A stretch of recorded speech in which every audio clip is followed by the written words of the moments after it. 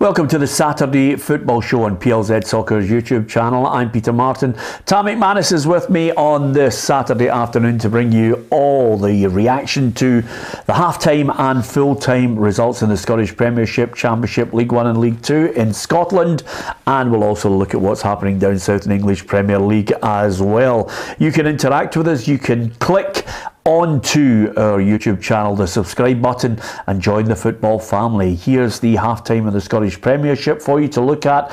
It's Hearts 1, St Johnstone 0. Josh Ginnelly with the goal there. Livingston 1, Hibernian 2. Newbley scored for Livingston. 2 from Johan has given Lee Johnson's side the edge. Rangers 3-0 up on Kilmarnock. Ross County 0, Motherwell 0. And of course Dundee United against Aberdeen is a 6 o'clock kick-off. And let's not forget also that St Mirren against Celtic takes place on the Sunday. So what about Ibrox? Let's get the half-time assessment from our reporter Adam Binney.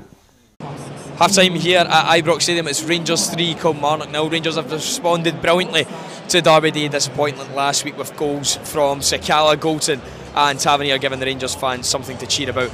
This week they got the opening goal very quickly after just 6 minutes. A corner was sent into the box. It was Barisic played a nice short corner to Cholak, lays it off for Cantwell. Cantwell takes an attempt, blocked. He has another one whilst he's falling down on his left foot, blocked again. Then Cholak tries it, blocked. Eventually it falls to Connor Goulton at the back post, just a sweep at home. Fourth time lucky to give Rangers that one goal advantage. They then claimed a second through Fashion Sakala, who should have actually scored 2 goals himself before this. So a great diagonal pass from Todd Cantwell, managed to pick out, I think it was Antonio Cholak, eventually in the box after a poor headed clearance from Kilmarnock found the feet of the Rangers striker. He laid it off unselfishly to Sakala, who smashed it into the back of the net. And then in the 45th minute, Rangers were awarded a penalty. It was Nico Raskin played a lovely 1-2 with Fashion Sakala. He got himself into the box, looked to try and play a ball back across goal. Although it looked as though it did hit off the arm of Dorset. Player didn't really claim for it. Fans didn't really notice at the time. But upon second viewing, Willie Collum looked at the VAR monitor and decided a penalty was in order. James Tavernier, as he does, stepped up to take the resulting penalty kick and slotted it into the bottom left corner. So half-time here at Ibrox Stadium, Rangers 3, Kilmarnock 0. Well, Tam, if you want a response, that is the response from Michael Beale's side. Yep, that's the response that he'd have been looking for after the disappointment of the cup final, to come out and get an early goal against Kilmarnock and get the fans back on side again, and they've done that. And by all accounts, it's been an absolute one-way traffic the first half, and it could have been 5 or 6. So, listen, I don't think he's had that complete performance yet at Ibrox in terms of a 90-minute performance. And if he does get that today, Kilmarnock might be in the end of a 6 or 7. Yeah, okay, we'll find out about that. Does that heap pressure on Derek McInnes again? He's just got to try and save Kilmarnock at the end of the season. I don't think they're going to be judged on those games. Rangers, Celtic away. I think their home form is going to. He actually said it the other day himself. Their home form would be top 6 and their away form would be relegation. So I think he realises that they're going to rely heavily on their home form. Yeah, okay. What was happening up there at Dingwall? We were looking at that match with great interest. It was Ross County taking on Motherwell. Kerry Pollock is there for us. Half-time here in Dingwall as it stands, and the break it's still 0-0, but both sides have had opportunities, starting with Ross County. Firstly, George Harmon's volley was denied by Liam Kelly, and then Eamon Brophy had the biggest chance. He cut inside, took it onto his right and hit a powerful low shot towards the Motherwell goal, but it was denied again by Liam Kelly. But for Motherwell, John Obika came close on 2 occasions. Firstly, from a long pass from the middle of the park, he couldn't direct his header towards the goal, and then secondly it was Max Johnson who crossed the ball in from the right, and Obika side-footed it over the bar. But Motherwell's biggest chance came just on the edge of this first half. It was Van Veen on the edge of the 18-yard box, hit a powerful strike and forced Ross Laidlaw to palm it away. Hopefully some goals to come in this second half. I'll have another update for you at full time. As it stands so far here in Dingwall, Ross County 0, Motherwell 0. Yeah, I think Kerry's looking for double time, Tam. She's not happy she's had to go there with 0-0. All that way for a 0-0. It's a disaster for her. So hopefully she gets a couple of goals in the second half and a bit of excitement. She looks freezing as well. But listen, I think that was always going to be a tight game. I actually fancy goals in the game, which is the complete opposite. But they might get them in the second half. But it's always going to be tight between 2 teams at the bottom. Yeah, not great football to watch for Kerry. Let's hope that's going to be good in the second half. What about Tynecastle? You always get goals there. Here's Patrick Mullen.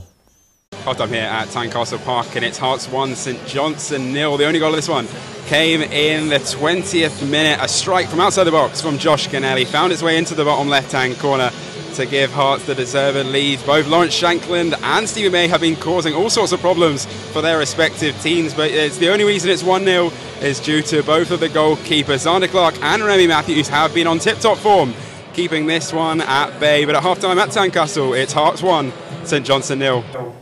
Yeah, and well done to Patrick, because whoever actually came up with, I thought they had the perfect chance to design the perfect press box at Tynecastle with that new stand, but that stupid bit of perspex just annoys the life out of me. And in the winter when it's raining, Tom, it comes in and it belts off you. It wasn't the best design for the press at Hearts, but you know, it sounds as if it's quite an open game. You know, looked at the stats, St Johnstone very much in it as well. I think the next goal obviously is going to be vital. I think if Hearts get it, then it's game over for St Johnstone. But if St Johnstone get it, then you never know. But you know, Hearts obviously in the driving seat after the first half. Yeah, okay. We will be heading to the Tony Macaroni Arena very shortly to hear from Ali Graham on that match.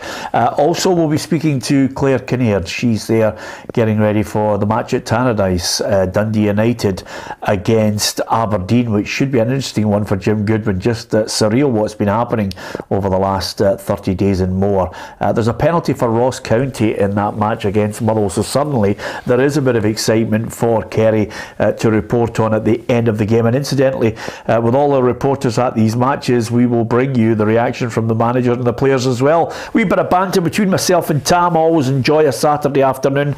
There's so much that we can discuss along the way, Tam, including, of course, should Aidan McGeady hang up his boots? You can give us your thoughts.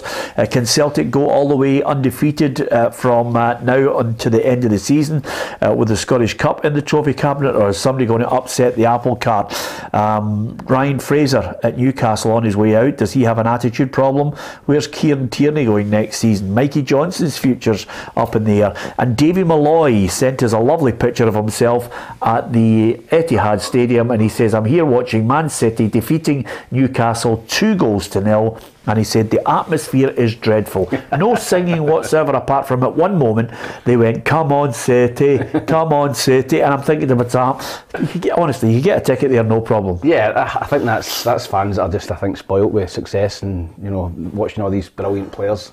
I think Man City, when they were back at Main Road, I think that was their spiritual home. You know, they went in there and they were up and down. You know, they'd been down the leagues at one point. I remember Paul Dickoff scoring the goal in the playoffs to get them back up. You know, but now they've got so much money. You know, they're just sitting there expecting they might wipe the floor with teams 4-5s, and the atmosphere's poor.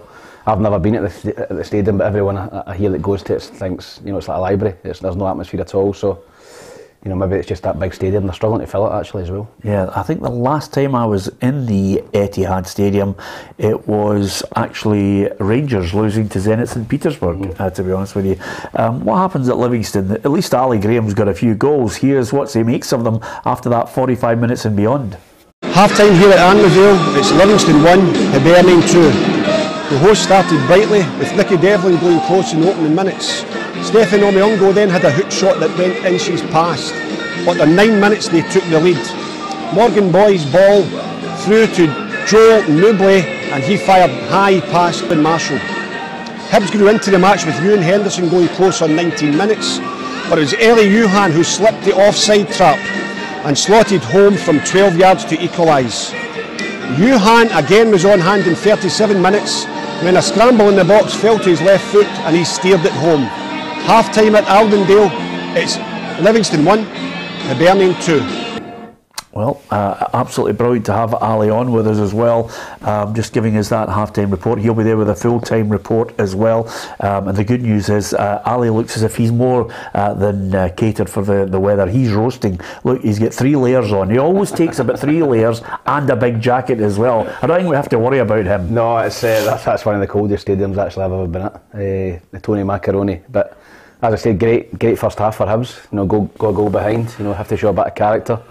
And Eli Youhan, who I've been critical of in the past for his goal scoring abilities, he seems to have struck form in the last 3 or 4 weeks. He's scoring a lot of goals now. He's adding goals to his game, which he's got good skill, Tom. He's a good player. He is a good player. The only thing I had against him is his goal return. I think he'd 1 goal in his first 22 or 23 appearances for Hibs, and I think he's got 5 or 6 now in his last maybe 6 or 7 games. So he's certainly come onto a game. Hibs missing Nisbet, missing Boyle, and they needed somebody to come in and fill that void for goals, and he seems to be the man at the minute. Yeah. The one great thing about the Saturday afternoon time that I thoroughly enjoy is obviously trying to give as many of you the scores as possible, and then of course the interaction on here, especially when you get reporters, just because Scottish people, I don't really think of any great sympathy. I mean, I can say that because I hosted the Falkirk dinner last night, and you've got to play to the crowd, so I just leathered every one of them. And here we've got Joseph McGonigal, who says the empty had, which you can't argue with. We've all been saying this about that stadium and their fans as well. And I can tell you there's a goal, Partick Thistle 2, Raith Rovers 0. So suddenly Chris Doolan, he's getting something out of him. Brian Graham again popping up with the goal from, I think Ruffy thought his legs had gone, Brian Graham, but he's not. And I can tell you that Ross County penalty, incidentally, has been overturned. There was a VAR check in that one, and it's now no longer a penalty. And I can tell you, there's Alan Woods says, Big Ali, doing his absolute best. Alan Woods, no sympathy, says, has that guy just learned to read? I mean, honestly, that's just bad, isn't it? It's actually, I've done that before. And you've had a howler, haven't you? I've done that before, but the BBC, the radios, I think the radio's a lot easier. You can get away with it. I think when you're on the camera, and I think it's a bit more difficult because people will comment on it, but the radio you can get away with it. But as I say, the Big Ali's just starting, and he's better than he was last week. Yeah, I remember one of our. Thanks for that, Tom. He's better than he was last week. Yeah. You sounded like Bruce Forsyth here. You're so much better than last week's audience. I tell you, Chelsea have scored 1-0 up on Leeds. He needs a win today. He does. He's under serious pressure. I think if they lost to Leeds today, that could have been curtains for him. He's only in the door as well, so hopefully he gets a run of results. I know he's getting abuse, death threats and all that, from people. I think he comes across as a decent fella. Yeah. And we know Billy Reid as well, so I hope he starts to get a few results. Same here. Championship, Ayr United 1, Inverness Caledonian Thistle 1, Cove Rangers 0, Dundee 1, Partick Thistle 2, Raith Rovers 0, Queen's Park 2, Morton 0. A big result for them. Three of the big teams there are producing the points, it looks like. Yep, I think Dundee, obviously, that was a shocker for them during the week. They're 1-0 up away to Cove, but that was a big game, Queen's Park Morton. I think if Morton won that, they were right back in it, but my mate's actually at the game, and he sent me one word for the first half, and it was doing. So Queen's Park, they were absolutely battered in the first half, 2-0. So Morton need to find something in the second half, or else I think they can just try and concentrate on the playoffs. Well, I think a lot of people have been speculating on Jack Fitzwater's future. I don't think there's any doubt about it. There's speculation that he could be off from Livingston in the summer, but he's off the park now. He's been sent off. So Livingston down to 10 men. I think they're up against it now.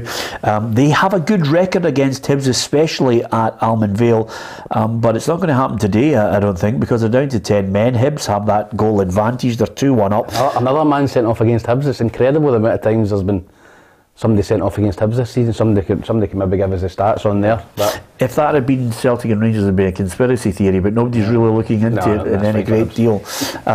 As far as the League One is concerned, I can tell you Dunfermline 1, Alloa 0, Kelty Hearts 0, Edinburgh 1, Montrose 2, Clyde 0, and Queen of the South 2, Airdrieonians 1. So again, a good performance there from Marvin Bartley's side, and I can tell you Queen of the South have just gone 3-1 up in that match now.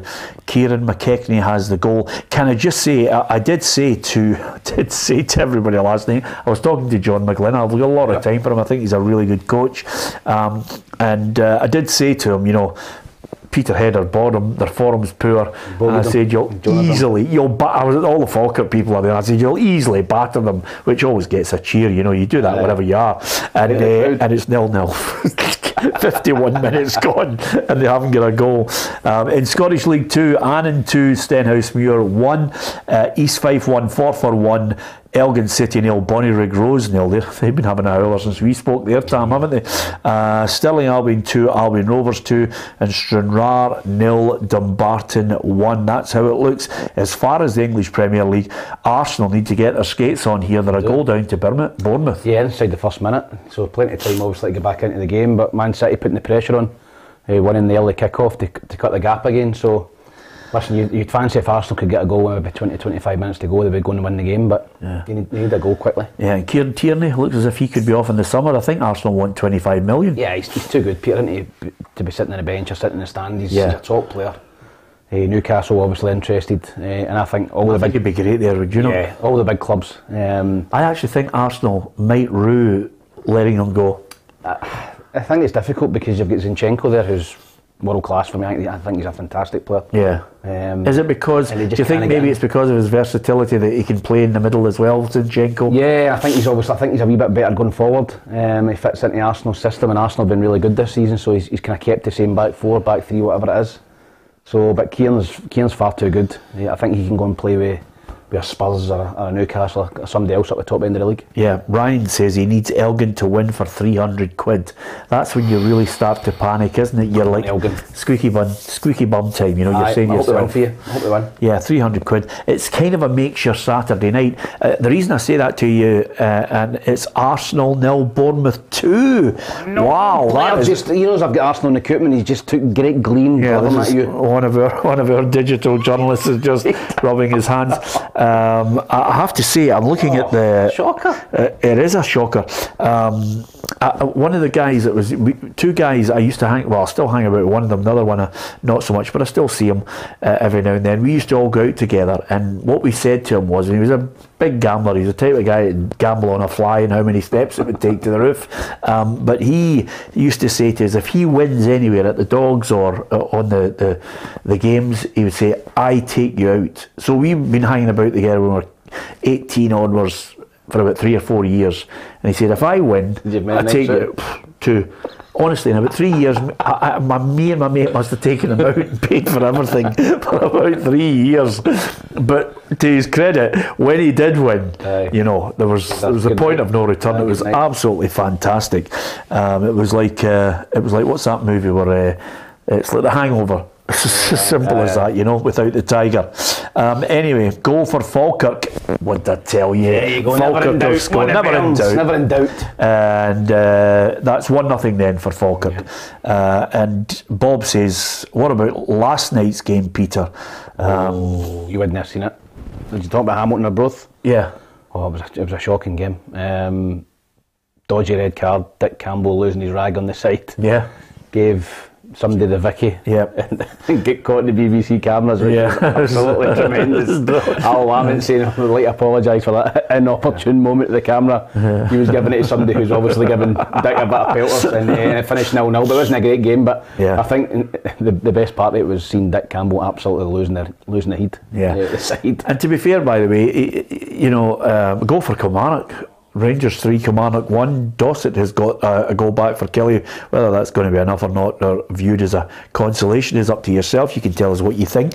Of course, we've been in the company of Dick when he does actually do the after dinner stuff, and he's quite funny, by the way. But I don't know which way you want to do this. Some people say that people who swear have a real intelligence. My English teacher used to say a person who swears suffers from a lack of vocabulary. So I'm wondering how you would sum up Dick, because his after dinner stuff is just littered with it, isn't it? He is funny though. He is, but he was given the 4th official pelters last night on the telly. So I wasn't surprised to get sent off, but it was a good point for both. And then they played for 70 minutes with 10 men, but it wasn't a great game. Yeah, Cove Rangers 0, Dundee 2. So I think Lee Ashcroft's goal will put the tin lid on it for Cove Rangers in this one. Dundee look a good bet. Listen, I think Dundee they need to keep winning now. I think they're 4 points behind Queen's Park. Morton just pulled a goal back. They're back in the game, but Dundee need to keep winning games to keep tabs on them. I'm looking here, and I quite like a lot of people who email in and text us and put messages on, and we always try and read out as many as possible. I like William Smith's thinking here, Tam. He says, Peter, you should send Tam to do the MLS games. Just send you over to America, because you played in America. I did play in America. I don't think I've mentioned it on this show before, but I did actually play 2 spells in America. Yeah, and it would be great if we went. Can you imagine us going live to you? By the way, you need to go into YouTube and go into a couple of my goals for Colorado and listen to the commentary. Is that right? I had a ball, scored one for about 35 yards, and the commentator said I scored from way downtown. Is that right? It's a brilliant commentary. It's on YouTube somewhere. And then another one. They call it a chicken wing battle. See, when you were tussling with a guy, yeah, kind of shoulder to shoulder. They called it a chicken wing battle. The commentary was brilliant. Yeah, Ruffy tells you a great story when he was playing for Orlando, and he says, they just at the early stages of MLS as well. That'd have been the NASL. That'd have been one Pelly and all that played in. Well, I think it might have been just after that. And he said, he says the crowd's all in there, and Ruffy could kick the ball a long way, and he got the ball edge of the box, boom, hits it right over to the edge of the other guy's box, and all he could hear from the crowd was, "Way to go, keeper! Way to go!" Which is brilliant. It's like one of those classic movies. My first ever game for Colorado, first ever home game actually. 5 minutes into the game, home debut. I'm wanting to make an impression. So we had a guy, boy Terry Cook, that played the Man City. Oh yeah, he was a good player. Great delivery. Yeah. Worked a great ball. Left peg? No, right peg, right wing. Was he? In the wing, right peg, and he worked the ball going hard. Who was the wee guy that played with Man City? The baldy head, he was the left hand side. That wasn't Terry Cook. Danny Tiato or something? Was it him? No, it was another guy. He was a wee hardy boy. He played for Man City. I'll get on to that. By the way, Thistler 3-0 up now. Scott Tiffany's going to be a good signing in the summer. For someone. Yeah, I'm surprised somebody hasn't taken a punt at him. So he whips the ball across 6 yards out, I blaze it over the bar. Absolutely. Yep. 5 minutes gone. 5 minutes into my home debut, I'm expecting the fans to begin with pelters. No, unlucky. I thought I could play here for the next 20 years. Imagine that was for Hibs or Volker or somebody. They'd be like, "You're rubbish, Gav." Giving you pelt. And I can tell you, there's Arsenal getting a goal back. I tell you, I bet you Arsenal win 3-2. It's I hope you're right. It's Arsenal 1, Bournemouth 2. And I can tell you, Hibs are now 3-1 up. So Chris Cadden's added in there. Remember, Livingston are down to 10 men. Jack Fitzwater sent off in that game. A lot of players sent off this season, wasn't it? Off the top of my head, I only got one sent off at Easter Road early in the game, and Hibs won 4-0. A man sent off against Rangers last week before. Wee bit of discipline, maybe a discipline problem in it. Yeah, strangely enough, they lost the last 3 games, and this one is going to be the 4th consecutive one at a time. First little kind of blip, rough spell for Martindale, I would say. Yeah, absolutely. He's looking to try and get them into that top 6, and certainly when you think about his budget as well. Josh Ginnelly's added a second goal for Hearts in that match, so they look as if they're done and dusted in that one too. Yeah, I think the Hearts were always going to win that game today, and it was important for Hibs, just to stay on the coattails. I think Livingston away is a tough game. But I think Hibs have won that now, and they still stay 5 points behind, because I think Hibs have got Celtic and Rangers in the next 2 games. Yeah. So if Hibs can come out of it, you wouldn't expect Hibs to get too many points out of them, to be honest. But if Hibs can just stay in touch with Hearts and get this run of games out the road, then you never know. With all due respect, Tam, I think Hearts are still good enough. I do as well, but I'm just surprised that Hibs are even in the shake-up. When you've seen them earlier in the season, they're terrible. But now, they've just got a wee bit of momentum, Peter. I think that's going to be 7 games unbeaten, 5 wins and 2 draws. So, they're just starting to hit a wee run of form. They've got a good settled partnership at the back now. They seem to have absolutely been flying since Porteous left. I know Porteous is a good player, but Hibs have no look back since he left. So we haven't heard from him. No, he's not been. I don't think he's been a big miss at all for Hibs. Yeah. So, they just need to keep grinding results out like today. Yeah, absolutely. Thanks to so many of you for interacting with us. I think a lot of people also are enjoying the fact that we are giving you the chance to win some prizes, and I almost forgot to tell you about it, but Adam has the details of a competition which we will end at the end of today's programme, and then pick a winner and tell you about it on Monday. It's another fantastic competition from PLZ Soccer. Rangers fans, Celtic fans recognise this jersey. Of course, you've played against them both in European football recently. It's the jersey of RB Leipzig. You can win this by answering the following simple question. What does the RB stand for in RB Leipzig? If you want to double your chances of winning, don't forget to hit the subscribe button on PLZ Soccer's YouTube channel. Good luck.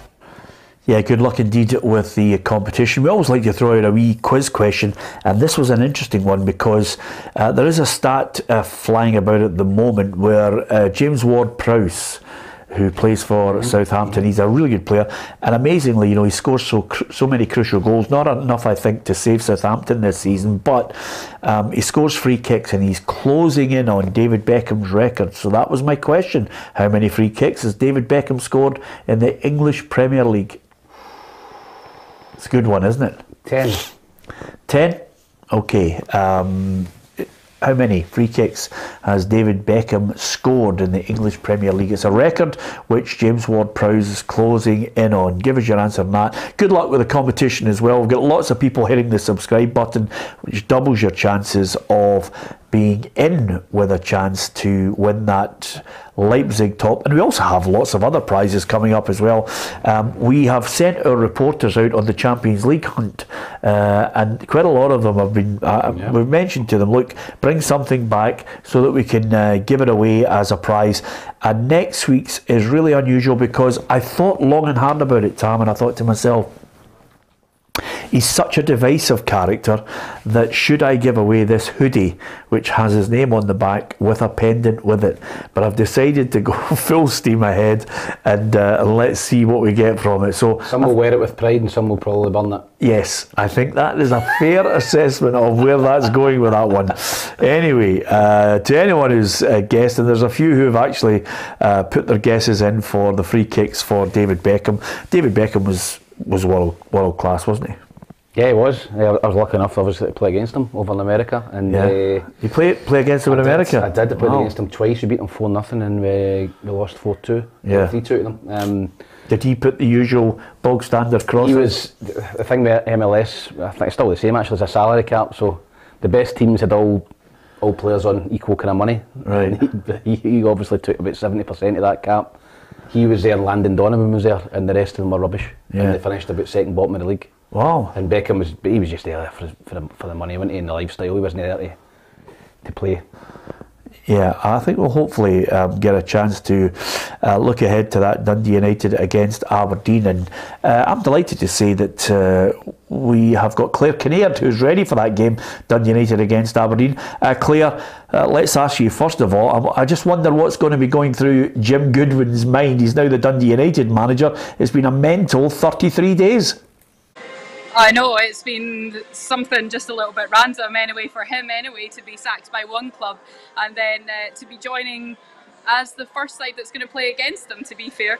Like you say, Aberdeen left there 33 days ago after the shock cup exit to Darvel, and then of course the thumping by Hibs as well, 6-0. When I spoke with him earlier this week, he said that he was actually looking to be able to get a few rounds of golf in, and that was what his future was looking like, but this was an offer that he just couldn't turn down.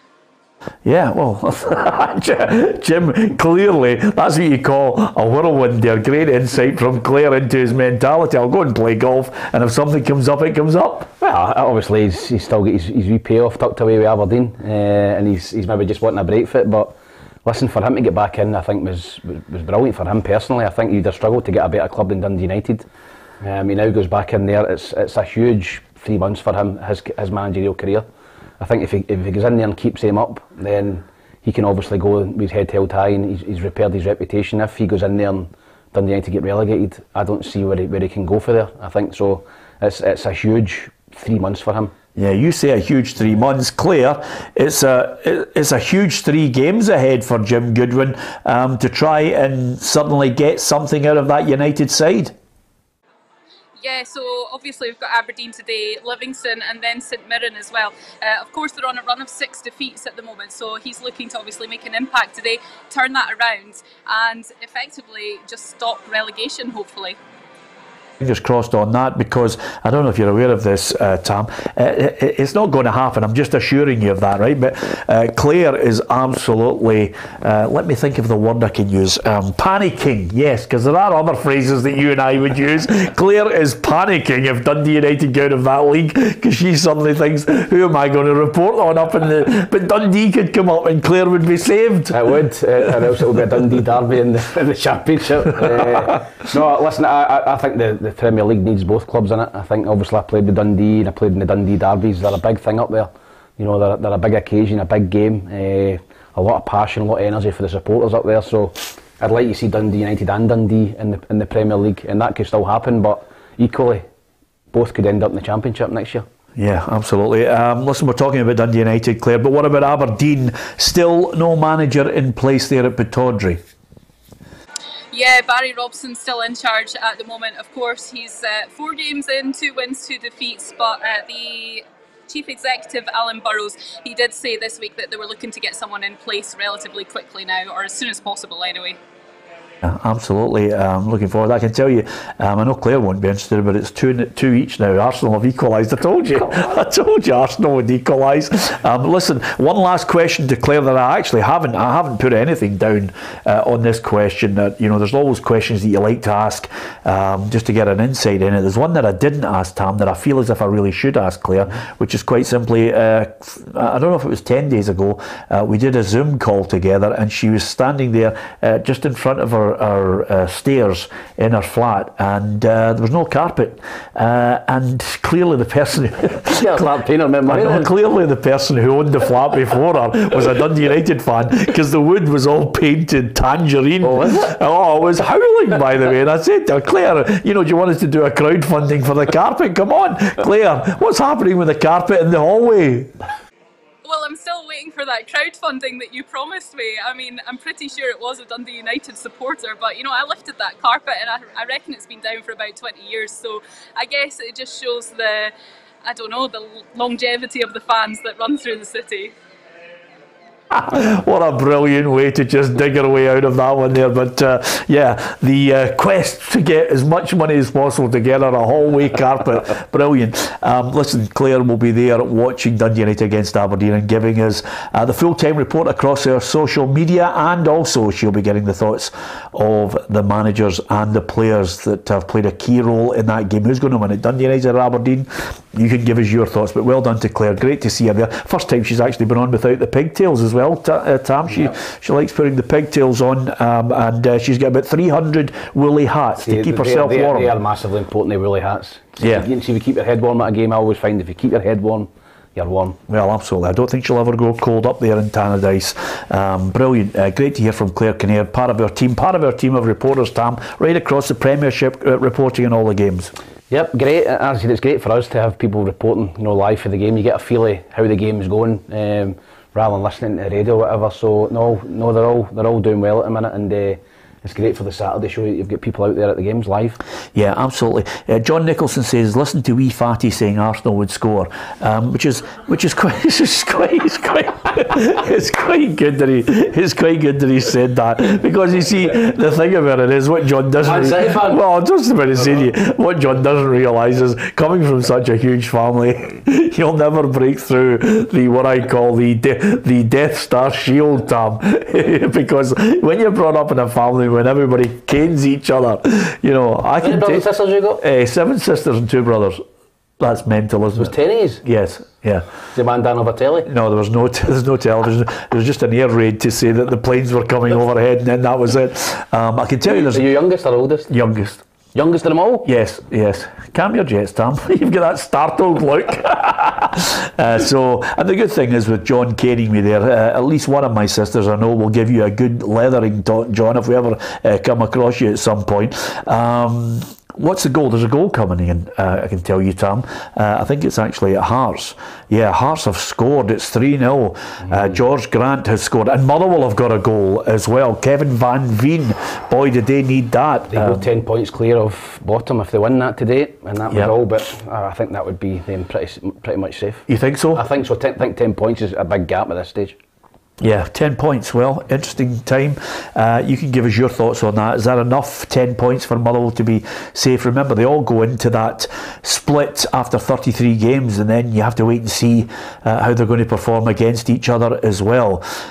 So thanks to so many people who actually come and chat to us on the feed on YouTube. And if you hit the subscribe button as well, we really would be absolutely delighted with you joining the football family. Tam and myself on a Saturday afternoon, it's a bit more relaxed. It's not really one of those afternoons where you're looking at the scores and you're thinking to yourself, well, let's have a wee bit of banter as well, a wee bit of engagement, Tam, and also give people the chance to win a few prizes here and there as well. So, quick update on it all as far as the Scottish Premiership is concerned. Hearts 3-0 up in St Johnstone. Hibs 3-1 up at Livingston. Livingston down to 10 men. Jack Fitzwater sent off. Rangers 3-1 up in Kilmarnock. They were 3-0 up, and then Kelly got a goal back. And it's Ross County 0, Motherwell 1. Van Veen who scored that goal. to give Stuart Kettlewell's side the lead for the moment. And although it must be interesting for him, he spent a lot of years up there at County, and he'll know so many people, but he's up there now trying to prove again that he's got what it takes. He'll be older, wiser, looked at various bits of coaching at different levels, at the youth level right through, so it could be a real bonus that he knows so much about Motherwell and what he's got and what he can develop and what he can bring through from the youth in the academy. Yeah, listen, I think that when you come in as a caretaker manager, you want to have an immediate impact. He's had that. I think this could be 10 points out of 12, if they win today, 3 wins and a draw, it's fantastic for him. Just when Motherwell looked as if they were in serious trouble, he's come in, he seems to be guiding them away for the bottom of the league. So, no, brilliant for him. As I said, difficult place to go, Ross County. Won 4-0 last week. So to go up there and maybe get 3 points would be a magnificent result for Motherwell. And as I said, it would just take them 10 points. I know Dundee United have a couple of games in hand, but 10 points at this stage of the season is a fairly hefty gap. Yeah, it looks as if Inverness through Henderson have managed to get the second goal there. It's Ayr United 1, Inverness 2. Ayr have a man sent off, O'Connor, after 29 minutes. So that's how it looks in the Championship as well. Elsewhere, Cove Rangers 0, Dundee 2.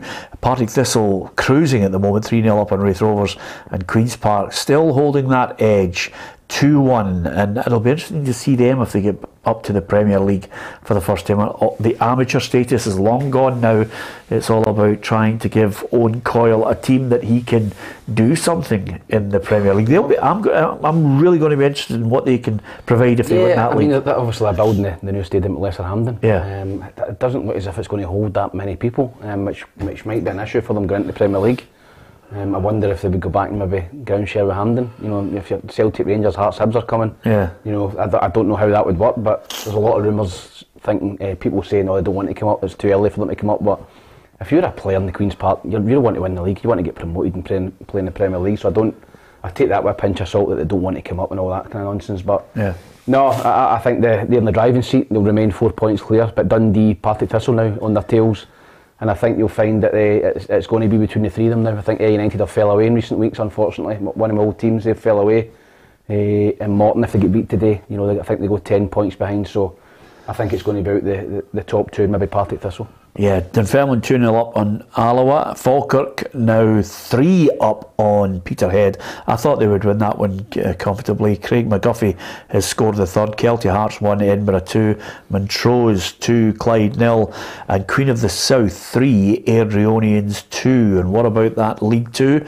Just having a quick look at it. Annan 2-2 with Stenhousemuir, East Fife 2-2 with Forfar, and Elgin and Bonnyrigg Rose haven't got a goal yet. Stirling Albion 3-2. Elgin still. Oh, the boys, 300 quid, by the way. I mean, he's absolutely panicking right now. You're sitting there saying to yourself, and this is the point, by the way, if they don't score and it ends 0-0, suddenly you think to yourself, okay, I've lost £300, but I'm going to have to replace that ornament that I smashed on the mantelpiece as well in rage, when I didn't get the result I was looking for.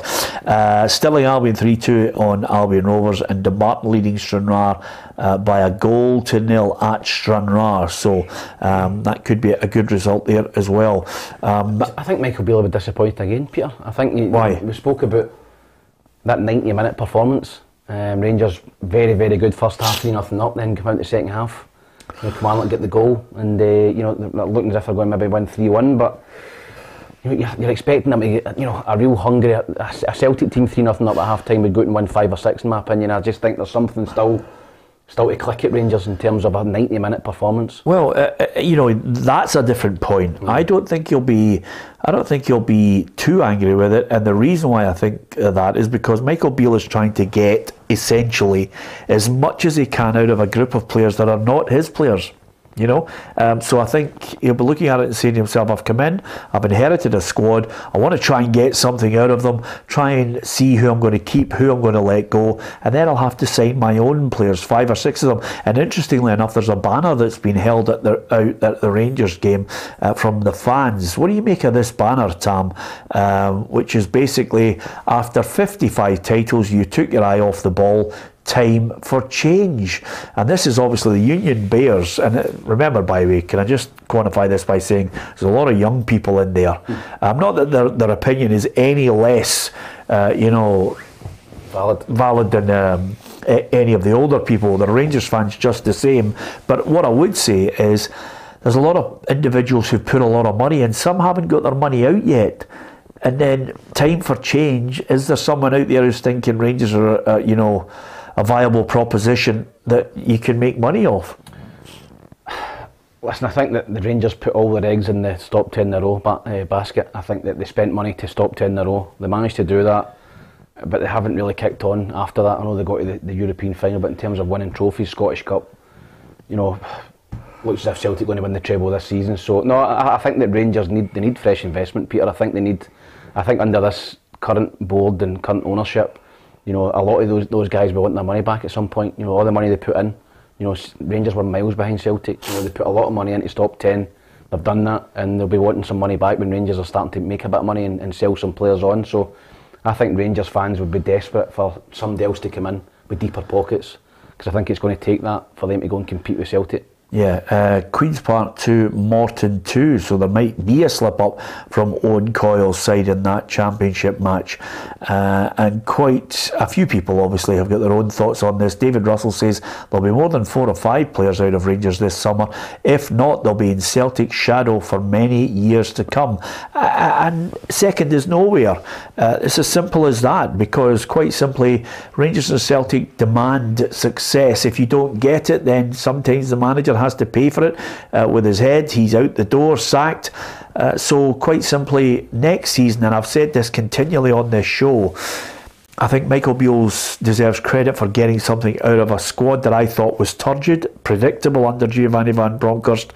The performance at St Mirren really summed it all up for me.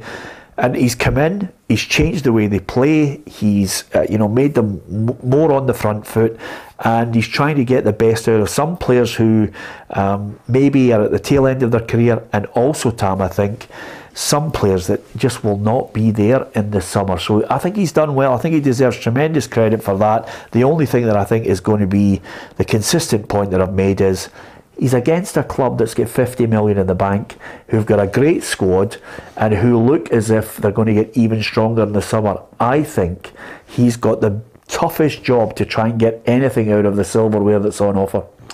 Yeah, he has, and listen, it swings and roundabouts. I can remember when Rangers were so far ahead of Celtic, financially, and it was vice versa. It goes in cycles. Celtic now on top, but I don't think the Rangers supporters want to hear, that kind of defeatist. I thought it was a little bit defeatist, saying, we're miles behind them financially, and we're not shopping in the same market and different things. I think you've got to, you've got to just go and try and get the best players you can. You've got to coach the players that are there. I think Rangers have got a lot of quality still in their team. It's up to him. His job's to get the best out of them, Peter, and you can't complain about the financial muscle that their team's got, because if supporters are not interested, they just want to see you competing on the pitch.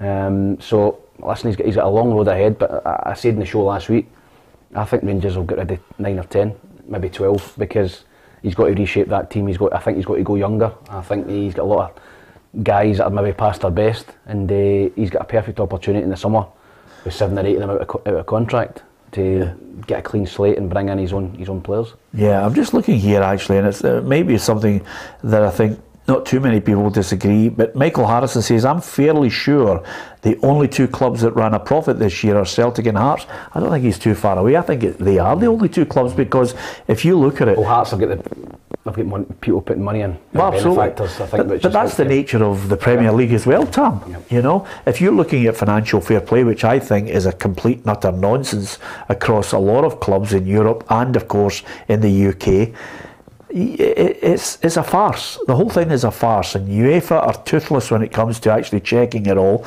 But here, where every penny is a prisoner, you're looking at clubs that have lost. Hibs have just released their financial figures, a loss this season.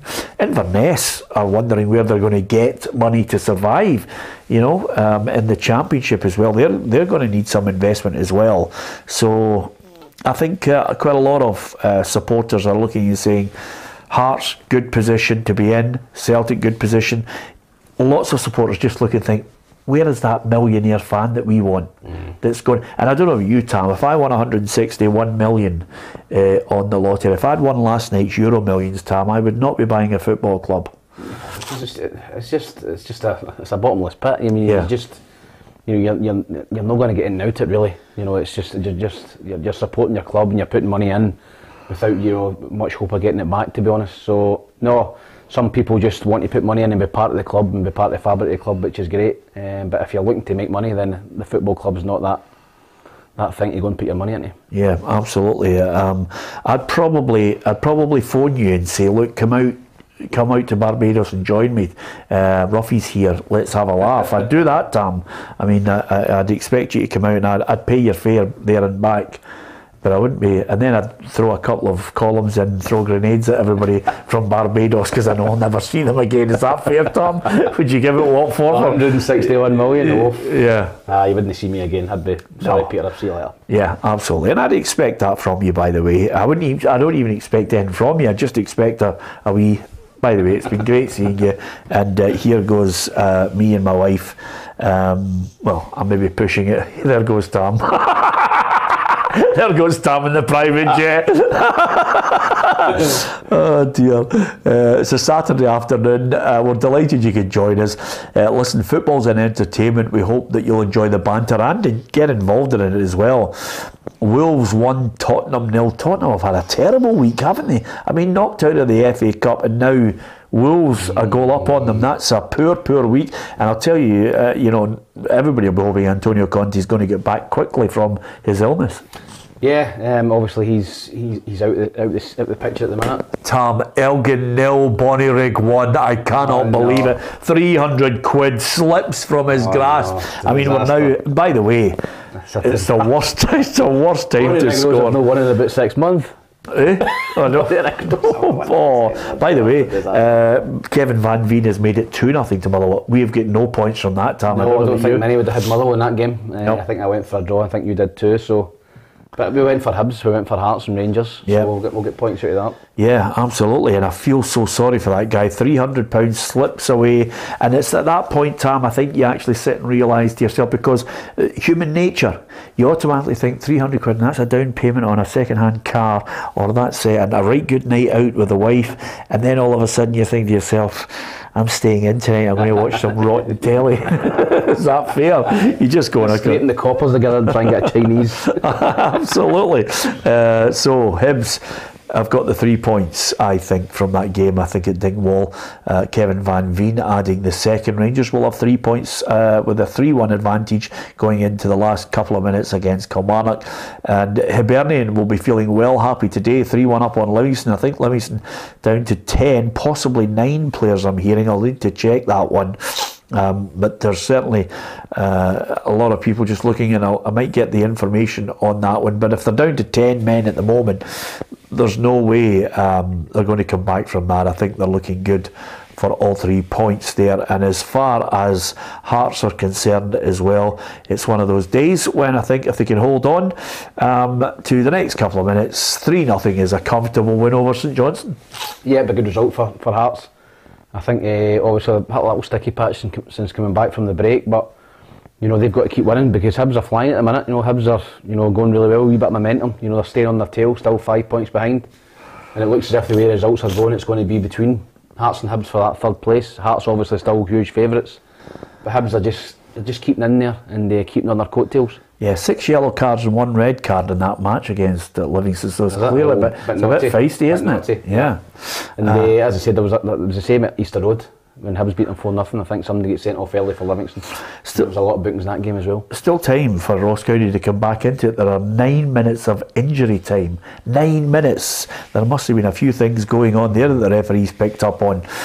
So we will keep you up to date with all the goals that are going in across all 4 divisions in Scotland. Looking at the English Premier League, where Man City defeated Newcastle earlier today by 2-0. And we'll hear from Erik ten Hag and Jurgen Klopp later in the show, because Liverpool are taking on Manchester United as well. And I'm not the only one who talks about decency on this show, because I think Erik ten Hag and Jurgen Klopp have mentioned that the fans, some of the fans who go to these games, so we don't only have the problem here in Scotland. just chanting about tragedies that are really, it's sick people who want to actually glorify and chant, singing about people who sadly lost their lives, whether it be the Munich air disaster, Heysel, Hillsborough, you name it. Anyone who chants any kind of song to try and upset the other set of supporters, I think are sick, and you should ban them for life. They should never be allowed into a football ground. And I think Erik ten Hag and Jurgen Klopp have come out. They want to really try and make a plea to so many people to try and stop anyone who sings these grotesque songs, and I think that's right. The two managers should come together. Yeah, I think they should. Listen, it's just completely out of order. Imagine going to a game and singing about people that died just because it's an opposition team that you don't like or you hate. Yeah. It's completely out of order, and no decent person would ever do that and take part in these songs. And it's not just there; it's unfortunate. It's evident in Scotland as well. So absolutely no time for it. Whether that's going to help or not, probably not. These morons are still going to go, full of drink and whatever, and sing their songs. So. But I think Alex Ferguson tried to, say this 9-10 years ago, I was reading, and it's still the same. So, it's sad to hear it when you're sitting watching a game of football. Yeah, well done to Billy and Joseph, who mentioned sad people who do that and different breed of humans who do that. Yeah, you're right, Joseph. I can't disagree with you on that. And I think the majority of people, I'm so lucky that, all our team on here, we absolutely love engaging with fans who are decent people. The majority of them, every now and then, there's somebody who sneaks through the net, but we try and just tell them to go elsewhere. There are many forums where there are people who delve into the gutter, but not here. We like a bit of banter, a little bit of fun, and we also like to console people as well, because we're going to be consoling the guy who he was waiting on 300 quid for Elgin to win, but they've just lost 1-0. The game's over, and and as so many people have said, gambling, it's a mugs game. Yeah, Billy King says that. Well done. Yeah. Just goal for Falkirk, 5-0. I said Falkirk. McGuffey scored a hat-trick in that game. Yeah, they're flying. David Robertson's the manager at Peterborough. What a job he's got now. He is. I mean, I don't know if you've seen the documentary. He loves a sweary word, doesn't he? In India, it was great, wasn't it? He's got a big job there, but Falkirk and Dunfermline, they are just miles ahead now, and they're starting to play each other twice. I think the points gap remains 5, and Falkirk played Dunfermline on Tuesday night, so I think it's at Falkirk. Yeah. So that's a massive game. If Falkirk win that, it's game on. Yeah, absolutely. Give us your thoughts on the full times. I think we will be able to hear from Jim Goodwin and Ryan Edwards ahead of Dundee United's match against Aberdeen shortly. We'll get the full time basically from the Scottish Premiership. We've got reporters at every game. We'll get the full time reports, and we'll hear from the managers and players. I think Graham Potter's heaving a huge sigh of relief as Chelsea win 1-0 against Leeds. So I think that kind of just eases the hassles of it all, because there is a man who's had to endure threats to his family, death threats to his family, and of course the pressure has been incredible this week from people saying he should be getting sacked. Yeah, listen, people think that these guys are obviously earning life-changing sums of money in terms of their salary, but they're still human beings like everybody else. They still get family and feelings, and if you're opening an Instagram or opening a paper and people are threatening your kids or your family, and I think people in football can take criticism. Football players or managers can take criticism. You take that's part and parcel of the game. But if it's personal stuff, and it's lurching into that dark side of death threats, just because you're not getting results for the football team, then I think it's completely out of order. And I think he comes across really well. Graham Potter, I think he's worked his way up from the very, very bottom. I think he started at Bath City, in the 7th division of English football. Worked his way up, went over to Sweden, I think it was Östersunds, and done well there, gets to Brighton, and he's at the pinnacle now at Chelsea. So you've got to give him a wee bit of time, to try and get his ideas across to that players. They've spent a lot of money, they've got players from all over the planet, playing with them. So he needs time to gel that team together, and that's a big result from today. It just takes a wee bit of pressure off him. Full time in the Scottish Premiership, it's Rangers 3, Kilmarnock 1 at Tynecastle. It's Hearts 3, St Johnstone 0. So 2 good wins for 2 teams who will maintain their position in second and third, although Rangers have reduced the gap on Celtic to 6 points. Yeah, Rangers have done what they had to do. They had to go and get 3 points just to keep that little bit of pressure onto Celtic. I don't think anybody, bar the most ardent Rangers fan, would Rangers are going to win the league this season. But all Rangers can keep doing is winning games and hope Celtic slip up somewhere along the line. They'll be hoping tomorrow. That's at St Mirren, where Celtic have already slipped up this season. So I don't see that happening. But the main thing for Rangers is bouncing back for that cup final and getting a comfortable win at home. Yeah, Livingston down to 10 men, and it's close to finishing. Livingston 1, Hibs 3. Elsewhere, Ross County 0, Motherwell 2. It's a good win for Stuart Kettlewell up there at Dingwall, his old stomping ground. Dundee United against Aberdeen. I think we'll hear from Claire Kinnaird in the next hour, just previewing that game for us. We had a wee chat with her earlier there about, of course, the Jim Goodwin, now Dundee United manager, trying to get one over on his old side, Aberdeen. It was 22 games in charge for Jim Goodwin, and then he got the bullet. Yeah, I think Sean Maloney was around about the same. Was he 19? Was he 19? Yeah. That just shows you how hard it is to be a manager, and not only in Scottish football but anywhere. I think the social media now, everybody wants instant results. You don't get time to get your own players in or out. You're judged instantly, and if you don't get results, the fans are on your case. So, let's hope he gets more than that with Dundee United. Let's hope he goes in there and makes an impression with him and gets his, because he looked a very, very promising manager before he went to Aberdeen. Alloa, very good. St Mirren, very good. Aberdeen, poor, to be honest. So he's got to try and rebuild his reputation up there. Yeah, well, I think he thought he was going to get longer than he did after 11 months in charge. I think it was a man that defeats Peter. Yeah, I think. Darvo, and then it was 5-0 to Hearts and 6-0 to Hibs. Yeah, and that 7-day period is where Jim Goodwin really believes his career at Aberdeen was won and eventually lost. Moment in time, but I think it's one horrendously bad week that has cost me my job at Aberdeen. And we had a really poor performance at Tynecastle, got heavily defeated there.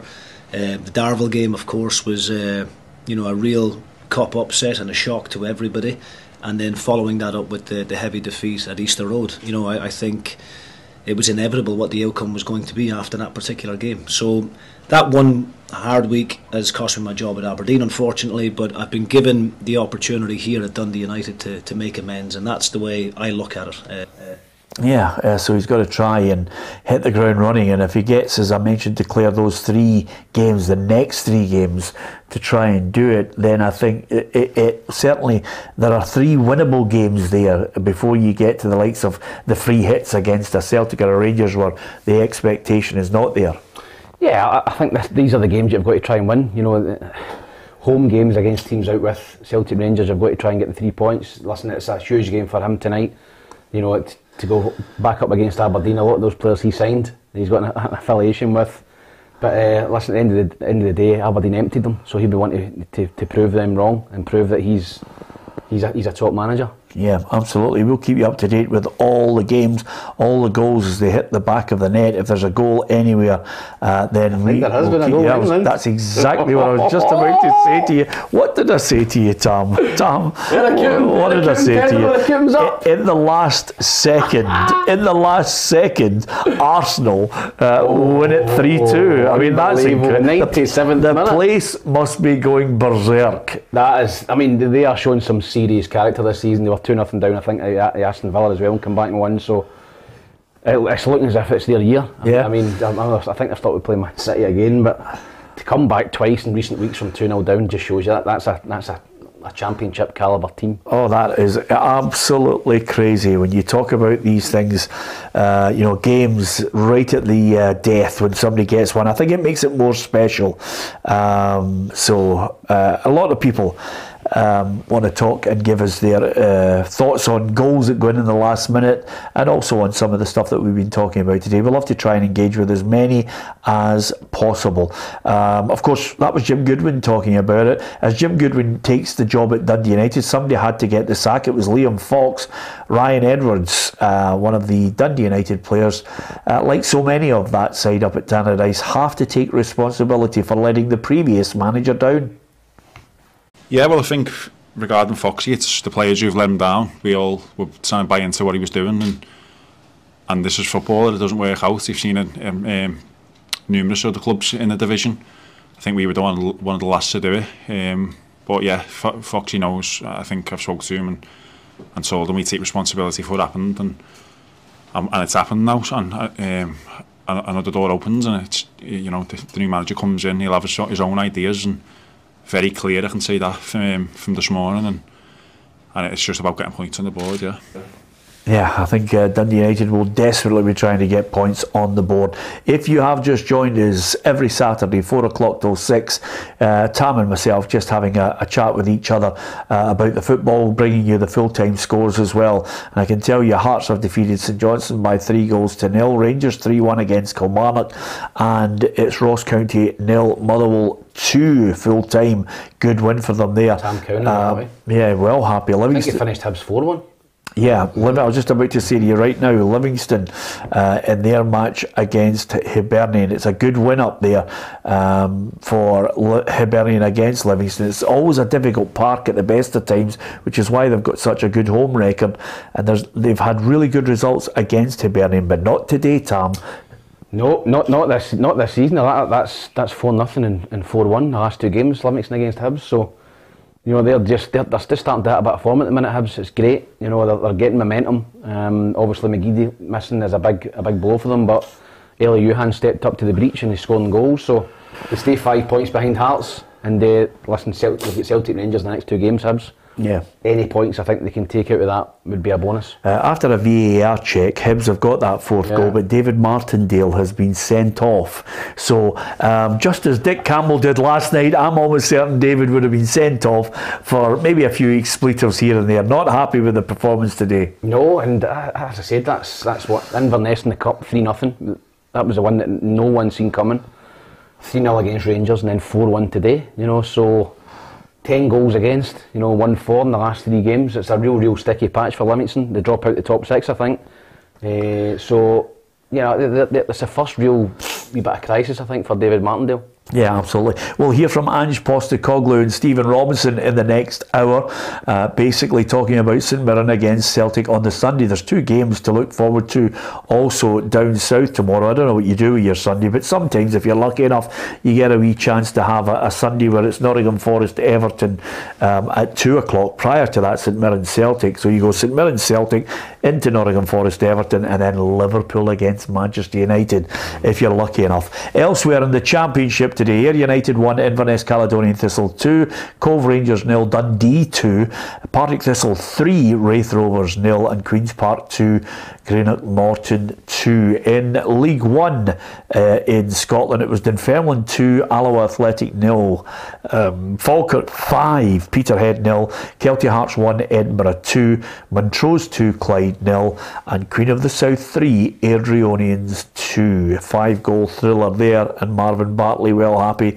that they held on for the points. In League 2 in Scotland, it's Annan Athletic 2, Stenhousemuir 3, East Fife 3, Forfar 2. This one is a painful result for one punter who had 300 quid riding on it. Elgin City 0, Bonnyrigg Rose 1, Stirling Albion 3, Albion Rovers 2, and Stranraer 0, Dumbarton 2. Let's go to Ibrox and get the assessment of the 90 minutes and beyond from our reporter Adam Binney.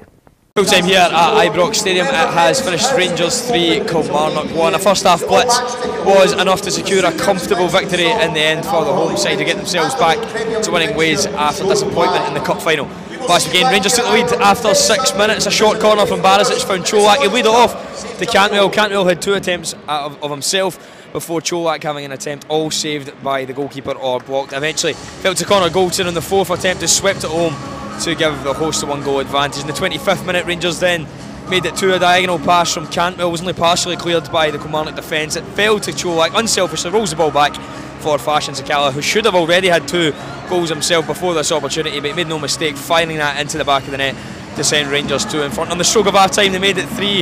The obligatory captain James Tavernier penalty found at the back of the net on the 45th minute. It was a contentious one, to say the least. The ball went in behind. It looked as though it came off the left arm of Albioso, maybe when he was running back to block the run of Ryan Kemp, but I haven't seen it back, so it's quite unclear. Anyways, Tavernier took the penalty, slotted it into the bottom left corner to make it 3-0 before half time. Kilmarnock did come out in the second half a little bit stronger than they did in the first. They got a goal back.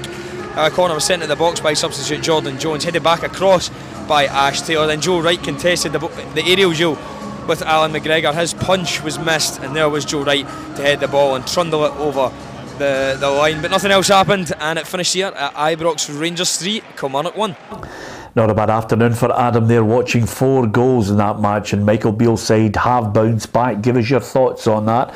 Give us the reaction to the banner as well. The Union Bears calling for change at boardroom level. Who would come in? Are there any millionaires out there that look at Rangers as a viable proposition to try and invest in, and of course with that investment get some success as well? And how much do you think they need? You can give us your thoughts on that. The full time up at Dingwall, Motherwell have indeed won it by 2-0. Kevin Van Veen getting the second and all important 3 points for Stuart Kettlewell's side, and that I think is 10 points from the last 4 games. Yeah, but listen, it's fantastic for Kettlewell. I think when he came in, I think the main focus was trying to get Motherwell away from the bottom of the league. I think they were in a real dire straits under Stephen Hamill, you know, and a penny for his thoughts, and Brian Kerr, it's the same squad of players. Yeah. But, you know, to be fair to Kettlewell, he's getting more out of them. So maybe they weren't responding to Stephen or whatever, but for whatever reason they weren't getting results. Kettlewell's went in there and he's getting results, 10 points out of 12, as I said. Is a fantastic return. They go 10 points clear of the bottom spot, which looked long odds against maybe 2 or 3 weeks ago. So no, he's doing a great job. The Motherwell fans will be delighted. The ones that travelled up there will come back down the road in high spirits. Yeah, absolutely. It's a long journey at the best of times, and of course we always want people to travel safely, and of course with the average speed cameras there as well. If you're behind a tractor, it tests your patience. That's all I'm saying to you. I've been there a few times. Let's find out what happened at Tynecastle. Patrick Mullen was there for us. Full time here at Tynecastle Park, and it has finished. Heart of Midlothian 3, St Johnstone 0. It's 2 second half goals that sees Hearts cruise to all 3 points here today. They got the opener in just the 20th minute. Josh Kennelly with his first of the day. His strike from outside the box into the bottom left hand corner gave Hearts the lead into the break. But 20 minutes into the second half, he got his second. A great run down the left hand side by Barry Mackay. He gets to the byline and he cuts it back to Josh Kennelly, who gets his second of the day. And Hearts were cruising at this moment. 10 minutes later, they got their third. It was George Grant with the ball on the right-hand side, and he's either gone for a ball across the box or a moment of magic, but somehow it's ended up in the back of the net to give Hearts all 3 points here today. I'll be speaking to both the managers straight away, but full-time here at Tynecastle, it has finished. Heart of Midlothian 3, St Johnstone 0. I love Patrick on the programme because even if it's 0-0 and there's been nothing happening, he makes it sound enthusiastic. I love enthusiastic people. He makes it sound as if it's a game that you wish you'd paid into, even if it was ranked rotten. But that was a good game for him because he gets 3 goals. Yeah, it was entertaining game, 3-0. Good result for Hearts. You know, keeps him out in front in third place. St Johnstone, poor result for them. But Hearts keep marching on. I think Hearts needed that. I think over the last couple of weeks, particularly after that Motherwell defeat, they were dreadful. It's the worst I'd seen them. They lost 2-0. It was important to bounce back today and to keep the foot down the pedal for third place. So, no, comfortable home win, and they'll look to try and build on that next week. Yeah, absolutely. Down south in the English Premier League, it finished Man City 2, Newcastle 0. Arsenal with a late winner to defeat Bournemouth 3-2. Aston Villa 1, Crystal Palace 0. Brighton 4, West Ham 0. What about that scoreline? That is an absolute tonking for David Moyes' side. Chelsea 1, Leeds 0, an all-important win for Graham Potter. And Wolves 1, Tottenham 0. A miserable week for Tottenham going out of the Cup, and of course Wolves winning by that solitary strike today. Southampton and Leicester kicks off at 5:30. We'll hear from Ange Postecoglou and Stephen Robinson as St Mirren lock horns with Celtic tomorrow. Seems such a long time ago, but St Mirren were the last side this season to defeat Celtic in the league, and they haven't lost from that game other than the European fixtures. They've just been battering their way through everyone. Yeah, they have. The consistency they've shown under Ange Postecoglou has been incredible. I mean, I think there's only 2 points after that with the 2-2 draw at Rangers. Yep, and I don't think he'll make, we spoke about it yesterday, I don't think he'll make the same mistakes he done the last time at St Mirren, where he rested 5 or 6 key players, and they went out and undercooked the players that came in, and St Mirren deservedly turned them over 2-0. So listen, I think that when you look at it, you know, it's important for Celtic to keep the foot to the pedal and keep winning, to keep the doors closed on Rangers. Rangers supporters will be looking for St Mirren to do them a turn tomorrow, but I don't see it. I think Ange will go full strength, and there's so much competition for places at the minute at Celtic, and that just drives everyone to put in good performances to keep their jersey. Yeah, thank you very much to so many of you who offer your opinion and obviously interact with us as well. And there's some nice comments coming in. Michael Harrison says, "Gone yourself, Patrick," which is actually quite good. I like people who actually Patrick's the man, says Alan Woods. you get some who offer their thoughts on this, and of course some who Fast Tank says, "What's happening to Tam's hair?" What's happening with your hair at the moment, Tam? You usually keep it trim and short, but this kind of a wavy Nick Hayward haircut 100 style that you're going for at the moment with that stupid beard. What's happening? No, just I've got several different hairstyles. You've lost your way at the moment, haven't you? Honestly, whatever way I wake up in the morning, I think I'm going to sweep it over, I'm going to just mess it, or I'm just going to do nothing. The funniest thing I've ever seen. I'm thinking about getting an earring. Should I come in next Saturday with an earring? To be fair, if you do get an earring, then you know how lots of people in the west of Scotland buy baseball bats, but they've never actually played the sport. I would go mental if I come in with an earring. If you come in with an earring, I would lose the plot. I had one when I was about. Not that it's a bad thing. I had a midlife crisis when I was about 30, 31. Yeah. I had a diamond earring. Lots of guys wear earrings. I know, but I don't think you get away with 30, over 30. Charlie Nicholas is the only one I can think you get. Yeah, Charlie could. Listen, Charlie's quality. Charlie could wear a bin bag in his head, nobody would question him. The other thing I was going to say to you though, Tam, is it still doesn't beat the day that you walked into the studios looking like a Bond villain with that blonde hair. I'm going to tell you the story behind that. It's on. You'll see the picture somewhere. Yeah. So I went over to my friend Shirley's over in the West End to get my hair. I was going to get coloured. Yeah. So I just lit streaks, and so she put it on, and she took the thing off, and it was bright yellow. Wow. It was like nicotine. Somebody had just been blowing fags on it for about 3 years. So I went, listen, I can't. You need to put another dye in it. It turned silver, purple. And she was going to put another dye in it, and at this point my scalp was a bit burnt off. I said, just leave it. And she cut it, and that was and the next day I had the photo for PLZ. Yeah. And I never slept that night. I was thinking, I'm going to get absolutely ripped tomorrow. Yeah, you did, and of all the time to get your hair like that for a photograph, unbelievable. But I don't think you'll surpass that day, Tam, to be perfectly honest with you. What happened between Livingston and Hibs? It got a bit feisty. Here's Ali Graham. Final score here at Alnwood Vale, it's Livingston 1, Hibernian 4. Joe Newbley gave Livy a 9th minute lead when he fired past David Marshall from close range. Hibs equalised through Eli Johan before Johan helped himself to another when he slid the ball low into the net just before the break. Livy got off to a bad start the second half when Jack Fitzwater was red carded for a trip on Matthew Hope. Chris Cadden then ran the whole length of the park after a Hibs corner, but his cross was deflected home by Omiogo for a third. In injury time, Nikolo Kukujevic added a fourth to give Hibs a resounding victory. It keeps Hibs fourth, and for Livy it's 4 defeats on the bounce. Final score here from Alnwood Vale, it's Livingston 1, Hibernian 4. Yeah, what a game for Ali to go to and enjoy. Aye, brilliant. It's great. It was good there. I was just thinking, I was thinking there's 5 goals, you know, a red card.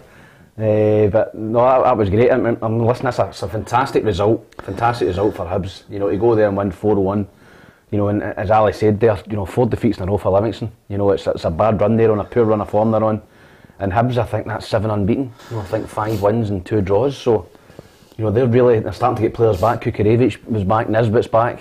You know, and they're starting to just get a wee bit of momentum, and they go into this double header against Celtic Rangers in flying form. As I said, Matthew Hopper in there as well. So all of a sudden, there's competition for places up there.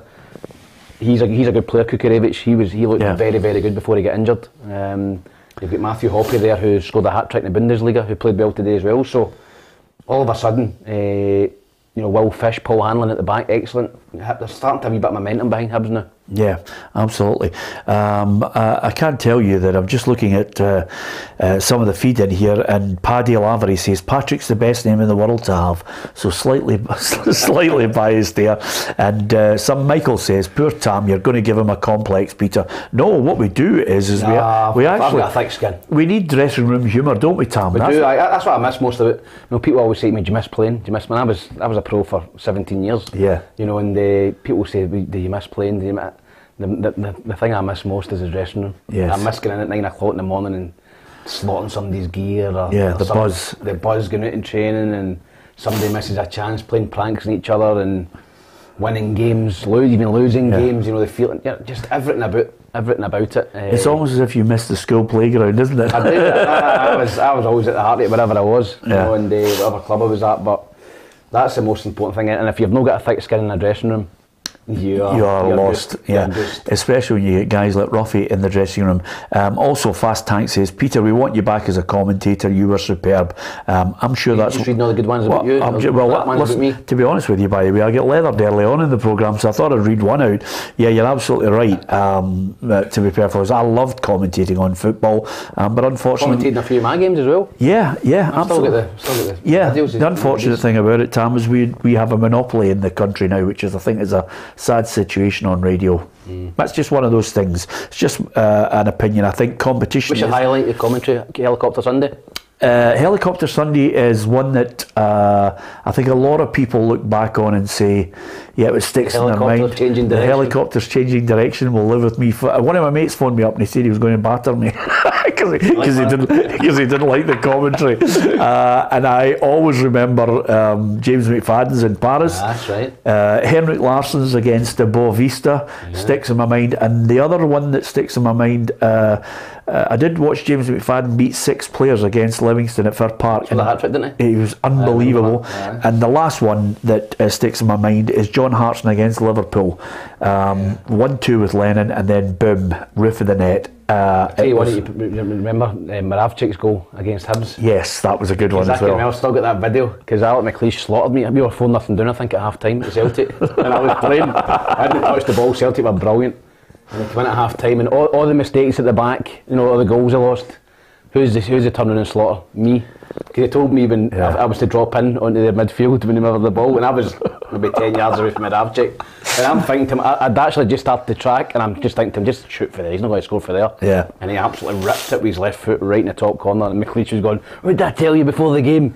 Drap in on Moravcik. And I was thinking, you've just lost 4 goals, why are you having a go at me? Yeah, I mean, to be honest with you, anybody... I was right behind it, it was an arrow, bang. Absolutely, I mean, I remember doing the commentary for that one, and it was just mental. Ronnie says, Helicopter Sunday was brilliant, Peter. We had a right laugh that day. I mean, the whole thing went from one end to the other non-stop. And would you believe it, I remember, the reason why I remember that one with great fondness is because after I went up to Barry Ferguson's house about a week later to play pool with him and Bob Malcolm, and Bob was a friend of the family. I went up to play pool with him because Bob was a friend of the family, and as you know, I had a great friendship and still have a great friendship with Barry. I just haven't spoken to him since he kissed the jersey. And then bolted. Was that his man cave? It was up at his man cave, and we went up there, and I'd got a t-shirt. I know, I got a t-shirt for him and Bob, and it just says the helicopter's changing direction, and a big helicopter on it for them, and the two of them were howling with laughter in it.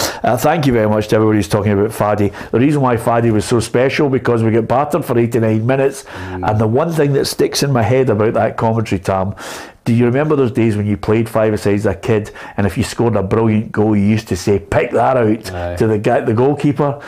And because Raymond Domenech and the French team were so desperately trying to get, they were really were, and they were saying they were going to hammer Scotland, and as soon as that ball hit the net, I went, pick it out, Landrew. and it sticks in my head for that. It was almost like a schoolboy. Has broke since then, no? No, I've managed to keep it together, actually. To be fair, by the way, Joey, tell you something. See, if you want to be a commentator, a really good commentator, get people excited. You've got to. That's what you've got to do. There's nothing worse. I mean, John Motson has got some iconic commentaries. It's brilliant. Barry Davis as well, I remember. I liked Brian Moore too, and a guy called Gerald Sinstadt. I remember him. They were all good commentators because you want to get the excitement of the game. People want to remember the great goal, but if they remember the commentary in it and it evokes a memory, and an emotion, that's what it's all about, whether it's radio or TV. You want to be able to convey something that gets people excited. Martin Tyler's Aguero, the last minute against Queen's Park Rangers, phenomenal, So thank you to so many people talking about commentary on this. Here's the table at the end of an unbelievable day in the Scottish Premiership, because as you look at it, Rangers have reduced the gap at the top to 3 points. 6 points, sorry. Hearts and Hibs got victories today. At the bottom end, Tam, I think we expected Kilmarnock to be sitting there on 24, but what do you make of elsewhere? Ross County on 24, Motherwell with that crucial win. Yeah, you can see that little gap developing now. 20, 24, 24, and now Motherwell 30. And St Johnstone I think will be fine as well. So I think you're maybe looking at 3 now. Kilmarnock, Dundee United, and Ross County. I still think Ross County will get out of it because they've got goals in their team with Jordan White and Brophy. Obviously didn't happen today, but yeah, Jim Goodwin's got a big job on Peter. He really has.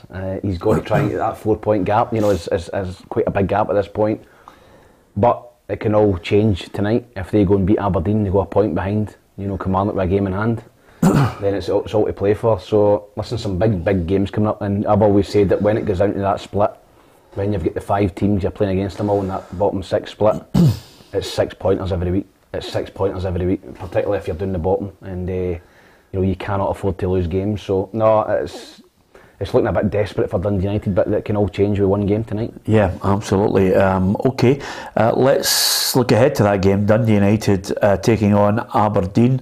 And of course we had a wee chat with Claire earlier on to get her thoughts on Jim Goodwin going to be there. He's going to get pelters, isn't he? Oh, he's right, slaughtered, but I think he's used to it. He's that kind of player, isn't he, Peter? And he was always that kind of player that opposition fans love to hate, and even opposition fans love to hate him as a manager as well. So listen, I think he'll be desperate. I know he's playing it down as if it's only another game, but surely sometimes you can come out of a tunnel though, Tam, and you can just go into the dugout and you're getting a wee pelters. Tannadice is the long walk, that whole stand is all Aberdeen fans. Yeah. So listen, I think he'll be desperate to get one over them. Yeah, absolutely. Let's find out about the game. It's kicking off at 6 o'clock. Our reporter Craig Kinnaird is there. It's set to be an interesting evening here at Tannadice as Dundee United host Aberdeen. Jim Goodwin already looking to make an impact following being confirmed as the new Dundee United manager on Wednesday. His first game, ironically, sees him in charge of Dundee United playing his former side, Aberdeen, from where he was sacked only 33 days ago following a shock exit in the Cup to Darvel and then a thumping 6-0 by Hibs. Speaking to him earlier this week, he says he's expecting a hot reception from both sides. Aberdeen come to Tannadice in pursuit of 3 points to help with their top 6 campaign, whereas Dundee United are looking to pull back points at the bottom of the table. I'll keep you up to date with half-time and full-time reports here at Tannadice, and don't forget to subscribe to PLZ Soccer's YouTube channel for all the latest football news. Yeah, I couldn't put it better. Get a subscription at the end there. Brilliant. I love that, by the way. It can't be a bit of promotion as well. Superb. And she had that great line in there. Of course, Jim Goodwin, hostility from both sides, which always remembers me of Darren Jackson. He said, I was the only guy that ever got booed coming on for the home team and the away team. when you've got that special quality. So thanks to Claire. She'll give us all the updates across our social media channels as well. And if you download the PLZ Soccer app, you can quite simply watch the programme live on your phone as well. And as I do that, I just go there, Tam, and you click on it and you can watch the actual programme live at any point. And you can also, throughout the afternoon, you'll get all the breaking news as well on the PLZ Soccer app. So thank you very much to Claire Kinnaird for that report there from Tannadice. Elsewhere, we'll be getting reaction from the managers. Michael Beale will be offering his thoughts on a good win over Kilmarnock. Robbie Neilson will be delighted with a clean sheet against St Johnstone. David Martindale, I think, will have a few choice words to say to us after his side lost 4-1 to Hibs, but I think it was a fitting tribute that Hibs won that match so emphatically. Lee Johnson, I think, conducted himself really well in midweek, paying tribute to not only Ron Gordon but Ron Gordon's family as well, and how he was determined to try and make sure that this Hibs side performed in his honour, and that was a fitting tribute today. I think they actually wore black strips with some writing on it with regards to Ron Gordon, the chairman, sadly, who passed away. Yep, listen, I don't think it could have went any better for Hibs, getting that kind of result today to honour the chairman. 4-1, great result, and I'm sure Ron's family have been looking on at that result in the minute silence today. So, no, listen, I think Hibs are on a good run of form at the minute. They really are. 7 games, I think, unbeaten. So they take momentum into 2 huge games against Celtic and Rangers. But to go to Livingston and put 4 past them, and as a great result on that pitch, you always know it's a tough game. I think there was 3,500 Hibs fans there as well today, and that always drives you on. And they went and got a great result. Yeah, absolutely. Gorter, McCrory, McKenzie, Shinnie, Miofsky, Duke, Ramadani, Pollock, Clarkson, Duncan and McDonald.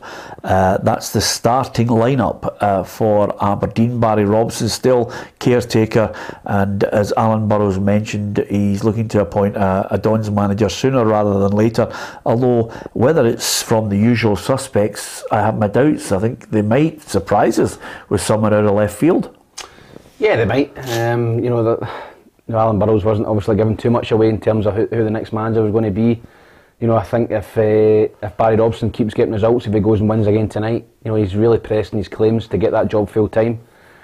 I don't think that's going to happen. I think Aberdeen, to be an Aberdeen manager, you need experience. Barry maybe needs to go somewhere else and get some experience before maybe coming back to a club like Aberdeen. So, Neil Lennon's been mentioned, other different people have been mentioned, but I think all will become clear at the end of the season. I don't think there's any immediate rush now, Peter. I think Aberdeen are in a comfortable position. They're not going to get relegated. I don't think they're going to finish third. I think they're probably going to finish maybe 5th or 6th. So I think it's important that Aberdeen take their time, and they've got a steady pair of hands there at the minute anyway. Yeah, absolutely. Birigiti in goal, McMahon, Mulgrew, Fletcher, Edwards, Sibbald, Beach, McGrath, Levitt, Freeman and Hartz. That's the starting lineup for Dundee United. The first 11 chosen by Jim Goodwin in his first game in charge for United against the team that sacked him, as Claire mentioned, 33 days ago, Aberdeen. And boy, I'm sure he would love just to surprise everyone with a United win when they really haven't been able to buy a win. 6 consecutive defeats, and the last one, I think, just put the tin lid on it for Liam Fox. I can't tell you that St Mirren against Celtic is tomorrow. That's the last of the games in the Scottish Premiership. Of course, congratulations to Riho Hatate. No surprise, he's won Player of the Month. No, I think he's been a brilliant signing for Celtic. I think that when you see his performances, he came in, hit the ground running straight away. A couple of goals against Rangers at Parkhead. And he's been absolutely exceptional. He's got everything in the locker. He can get about the pitch, he can put his foot in. He can score goals. He's range of passing. He always looks to pass forward. I always like that in a midfield player. When you see some midfield players let you go side to side and keep it safe and just keep possession and keep their stats ticking over in terms of ball retention, but his first thought's always looking forward, try to thread balls through into dangerous areas. He's settled in very, very quickly, him and Maeda and Kyogo. So I think he's very happy at Celtic. He's got his other Japanese players there to keep him company. So no, I think it's well deserved. His 2 goals against Aberdeen. And listen, I think Celtic need to try and get him tied down even longer. I think there'll be there'll be envious glances coming up from England if he keeps this level of performance up. Yeah, I think the only team to defeat Celtic back in September was indeed St Mirren in Paisley. Hart, Ralston, Jens, Welsh and Taylor, Turnbull, McGregor, Moy, Abada, Kyogo and Maeda. And the only area where you would say it was a drastic change was the back line, which just wasn't good enough, and St Mirren were able to capitalise. And if you look at the 2 goals that day, you know, they were kind of scrappier goals. I think one of them was a header in the 6-yard box. Jens and Welsh not commanding enough. They missed Carter Vickers and Starfelt badly. And they've still got Kobayashi to come in and Moy compete. came in from Siberia that game. He hadn't been playing at all. Yep. And I can remember him getting slaughtered after that. A lot of Celtic fans thinking he's not good enough. You know, why is he playing? He's not good enough. He made too many changes. And Aaron Moy's now, you know, a standout in that team. So he just made too many changes, Peter. He had too many players in that team that were undercooked, hadn't been playing, and they weren't match fit, match ready. And St Mirren punished him, but I don't see that being the case tomorrow. I think he'll play strongest team. Yeah, and as far as St Mirren and what they can offer, Ange Postecoglou this time around knows exactly what's coming his way. Yeah, look, I think they've had a really strong season. You can see that, with where they are, their position on the table, and they've got really strong home form, which I think has given them the edge over other sides, and they're pretty consistent in the way they play and the way they set up, and because of that, I think the players are really comfortable with the system they play, and like every other game for us, it still comes down to the way we deal with the challenge before us, and come Sunday we'll be ready for that. Yeah, Celtic just look as if they're in that mode now where they're going through the gears, and whether anybody can stop them or not is another matter. That, of course, we mentioned that it was a 2-2 at Ibrox. The League Cup win last week certainly has filled them full of confidence again. If St Mirren are going to produce something, it's going to have to be special. They're going to have to be all at it. And as Stephen Robinson mentioned ahead of this match tomorrow, really, when they get the chance, when they've got that possession, they really have to try and impose themselves on Celtic.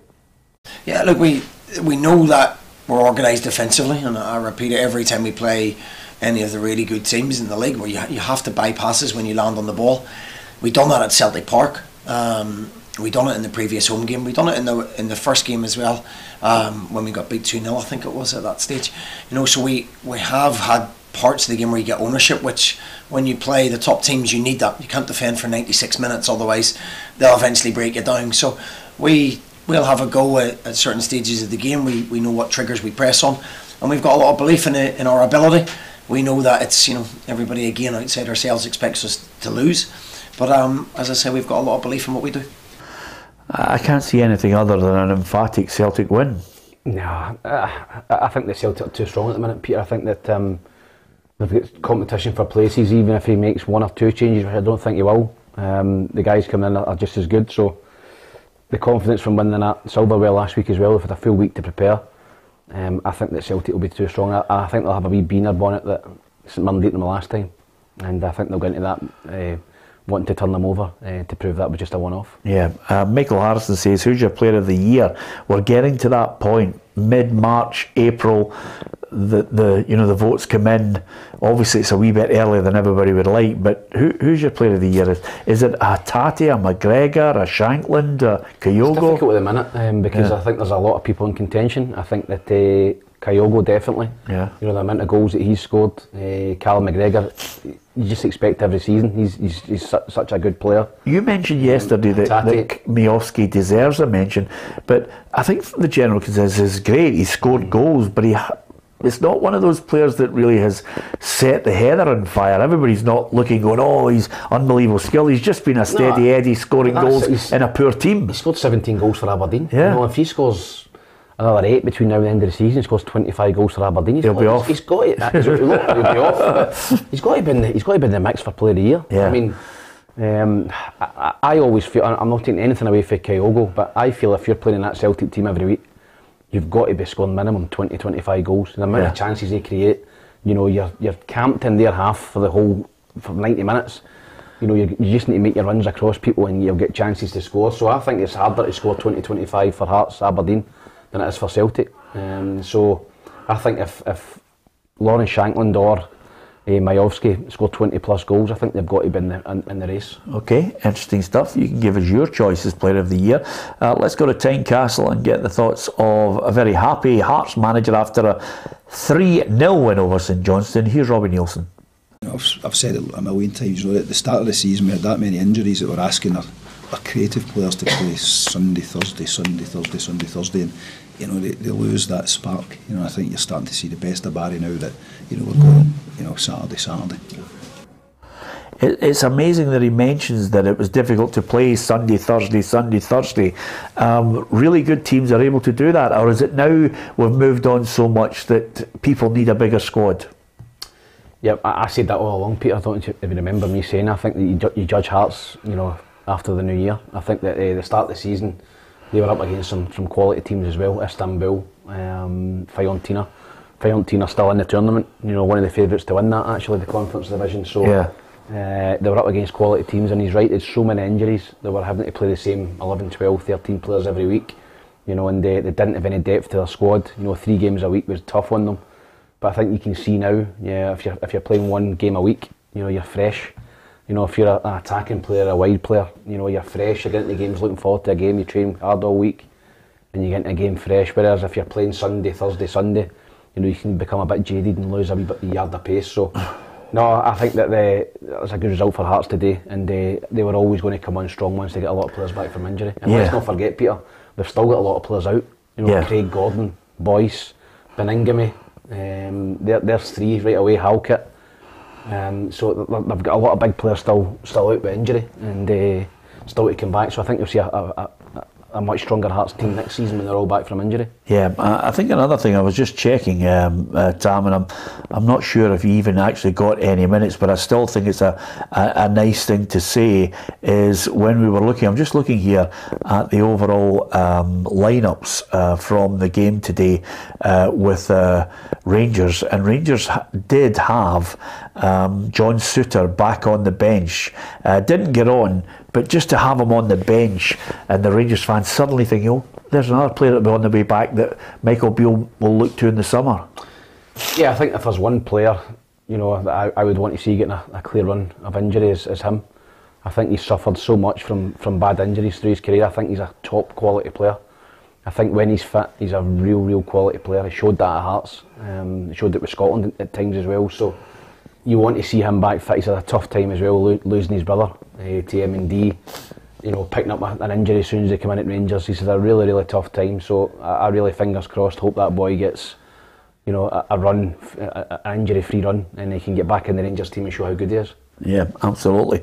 We will hear from Michael Beale before the end of the programme, just discussing that 3-1 win over Kilmarnock today, which reduces the gap at the top of the Scottish Premiership to only 6 points.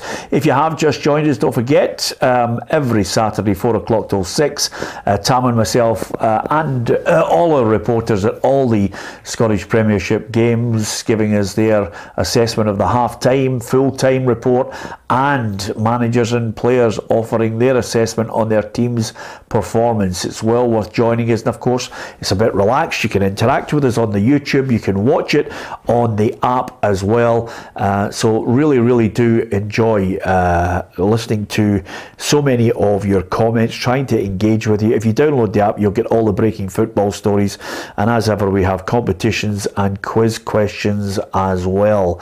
And just in case you were wondering what the quiz question was, James Ward-Prowse is closing in on David Beckham's record of scoring free kicks in the English Premier League. I wonder if you know how many free kicks that he has scored. You can give us your thoughts on that. Hopefully we'll hear from a happy Motherwell manager Stuart Kettlewell after the win.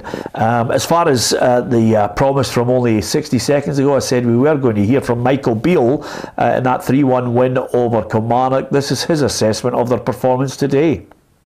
Yeah, listen, it's more like it. We've shown it in flashes. Again, today we've only shown it in flashes, but I thought the first half was as dominant as you can be in a game, and they came here, Kilmarnock, and were going to try and frustrate us, and we thought it might be a sticky game, and we tried something clever off a set play, and it got us the first goal, so I'm delighted with that. It's important that we're strong on set plays, and that was a nice way to get in front, because then it changes the way Kilmarnock are going to approach the rest of the match. And yeah, listen, I'm pleased with the boys. They've had a tough week. We all have as a club, and it's nice to get the 3 points and move forward. It's just one game. We've got another big game coming up now on Wednesday. Yeah, had to get a result there, and of course Rangers players responded. I think the first half, when you go 3 up, you know that the points are going to be in the bag, and maybe that's the perfect answer for some of the fans, although not all of them are happy, I have to say, missing out on silverware, especially against Celtic. Some of them have put a banner up wanting change at boardroom level, but that is something that usually takes a considerable amount of time. Yeah, it does. Listen, I think in terms of Celtic Rangers, listen, second's nowhere. And I think Michael Beale's finding that out now. He got off to a great start as Rangers manager. He was getting a bit of praise. The Rangers fans were confident going into that final. But I think that showed that there is still a gap between the two teams. And he started to go on about how Celtic are so far ahead of them financially. Rangers fans don't want to hear that. They want to hear how are we going to get closer to Celtic. And they don't want to hear about financial muscle and this and that. So, listen, he knows now you're one game away from a crisis, particularly in an Old Firm game. You can't afford to lose them, and you can't afford to lose finals when you're Celtic or Rangers manager. So, listen, he's just got to keep winning games, and he's got to try and get into that Scottish Cup final, and he might run into Celtic again. And if he does, then Rangers have got to put in a far better performance than they done last Sunday. Yeah, because that's the situation you find yourself in. You're looking, you're saying to yourself, if you're going to have to win this cup, you're going to have to beat a Rangers or a Celtic. Stop Celtic winning the treble as well, which would give Rangers massive momentum going into next season. So that could turn into if they both get through and avoid each other to get into the final, that's a massive game. Celtic win the treble. The Celtic fans are buzzing. They think we're going to go and dominate again next season if Rangers win it. Then they maybe think, the tide's turning a wee bit, we've stopped aiming for the treble, and they get into the following season with confidence. And Michael Beale gets his first silverware as a manager. So it could be a massive cup final come the beginning of June. Yeah, it's not been a good day for St Johnstone manager Callum Davison, as he explained to our reporter Patrick Mullen. So to me, I think we have to react better than that, because it was basically a huge sort of turning point in the game.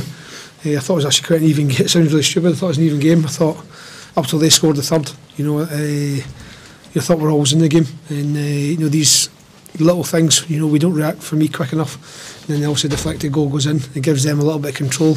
After that, I thought we actually tried to do the right things. I thought we put them under pressure. I thought tactically we pressed them really well. Unfortunately, you let a runner go, and then you're 2-0 down, and then basically it's an uphill battle. Yeah, it's always going to be tough, especially if you go a goal down at Tynecastle. And remember, that park was absolutely bouncing today because it was practically a sellout, which is great. That's Hearts St Johnstone. Yeah, obviously I think that Tynecastle's a great place to go and play football. Hearts are going well this season, they're sitting in third. Supporters are getting behind the team, and it's basically always a sellout at Tynecastle. If the team's going well, they will come and back the team. It's a difficult place to go and get a result. I think a lot of people would have fancied Hearts to win that game today as well, so St Johnstone have got to dust themselves down and go again. They still probably need a couple of results just to pull themselves even further clear for that bottom two, but in terms of Hearts, it's a good result for them. They march on and they're going to the midweek games now. Yeah, as well as St Mirren against Celtic tomorrow, you've got a couple of English Premier League games to look forward to. Nottingham Forest, Everton, and Liverpool take on Manchester United at 4:30. And I think Jurgen Klopp is well aware they're facing a totally different Manchester United now. There's certainly a change in form. First of all, it's difficult, I would say pretty much impossible to be happy about something positive at Man United when you are the Liverpool manager. I'm here for 7.5 years, so it's not that I watch them and hope they win or whatever. But to be honest, I'm really happy for Rashford, because he had a very difficult last year, where he obviously was not performing on the level he's able to perform. And I knew this will change again. Yeah, what a nice touch, Liverpool manager paying tribute to Marcus Rashford. Yeah, I think he's right. I think that Marcus Rashford's done a lot of good. I think he maybe affected his game a little bit, Peter. You know, he was doing a lot of stuff off the pitch, which was fantastic, by the way, in helping young kids all over Britain. So I think he just had to concentrate and get his tunnel vision back on football again, and he's doing that. He's shown under the new manager that he is a top player. He's totally transformed. I think he had a decent World Cup as well with England, and I think his contract's up at the end of next season. I think Man United will be desperate for him to sign a new contract because the form he's in, I think he could go and take his pick, Peter, anywhere. PSG, Real Madrid, Barcelona, anywhere. I think he can go and play anywhere. Yeah, he's that good. Yeah. Eric Ten Hag has transformed Manchester United. They've won the Carabao Cup, and I think the main reason that they've been transformed is he's managed to get and 11 on that park, quite a few leaders, and he wants even more as he tries to get United back to the top. I think our team, our mentality is in general is very good, and I think we have also many leaders who sets the mentality, who sets the standards, who control the standards, who correct if necessary. So I think we are happy with this process, but can always be better, and that has to be also the approach. Give us your thoughts on the full-time scores in the Scottish Premiership, Championship, League One and League Two, and of course, as you heard there from Jurgen Klopp and Eric Ten Hag, it's Liverpool against Manchester United at Anfield, and let's not forget St Mirren against Celtic. How's that going to go? Give us your thoughts also on that. We'll give you the answer to the quiz coming up. We'll give you one more chance to enter our competition to try and win yourself a cracking top of RB Leipzig. We've been all across Europe in the Champions League. We're bringing you more and more features, and as you probably noted yesterday in the morning, Adam Binney caught up with Sam Wardrop, who's a TikTok and of course YouTuber, who basically shows lots of young people how to train properly, nutrition, and of course how to work on your skills as a footballer. He was a former professional footballer, gave it up at a young age, and is doing some great work, and it was just great to see him and Adam get together. There's still that one-to-one with Alan Burrows. It's the 40th anniversary of the Gothenburg Greats winning the Cup Winners' Cup for Aberdeen. I've got a one-to-one with John McMaster that's well worthy of you viewing. John takes us through his great career, brought in the medals that he's won, and talks about Sir Alex Ferguson as well. Really good listen as well if you want to go onto our YouTube channel as well. So lots of great content, and all you have to do is hit that subscribe button and join the football family. Share, subscribe, and of course make sure that you're well aware you can stream it as well. Tell your friends all about it. And thank you to so many of you for your messages here. I meant to say to you, Tam, and I don't know if you were a big fan, when I was a kid growing up, I would read, you know, magazines, the comics, the football comics, and Roy the Rovers is up for sale. I just thought I'd mention that to you. That was before my time, I was going to say to you, I thought it was, but hit the artwork from the guy who actually started it all in the Tiger and Scorcher. I think his family have found the artwork and the stories, and they're putting it up for sale. That's my childhood. You into comics and that? I liked Roy the Rovers. I wasn't into comics. I wasn't into the soldiers and all that fighting. I just liked Roy the Rovers, and they used to do great features of footballers who were playing, you know, so the whole magazine was brilliant. My favourite ones were the ones you used to find in the bushes when you were playing football. Yeah, absolutely. You know, there was a cold chill come down the back of my neck there when as soon as you went down that road, and I thought to myself, we were always a bonus, quickly, let me get to a manager somewhere, because I can see where this Egypt's going with this. Anyway, lots of people offering their predictions on the game as well. You see how I do that? I just it's almost like a kipper right across his head as I move on a point of decency. Liverpool 0, Manchester United 3 is what Billy thinks, and 2-0 to United. Lots of people offering their opinion on it. Joseph thinks it's going to be 2-1 Liverpool. I think you're right, Joseph. I think Liverpool might just edge it. They're coming back to form, although by the time we get to Monday, Tam will probably come into the studios and say, well, talk us through United's 5 goals at Anfield. I hope not. And Thank you to so many of you who are right on here to the 10. Yeah, they're on it. Yeah, absolutely. I know, and quite simply, I try and keep them in line every now and then, as I did with Ruffy as well. It's like the the master and the protege now on the left-hand side here.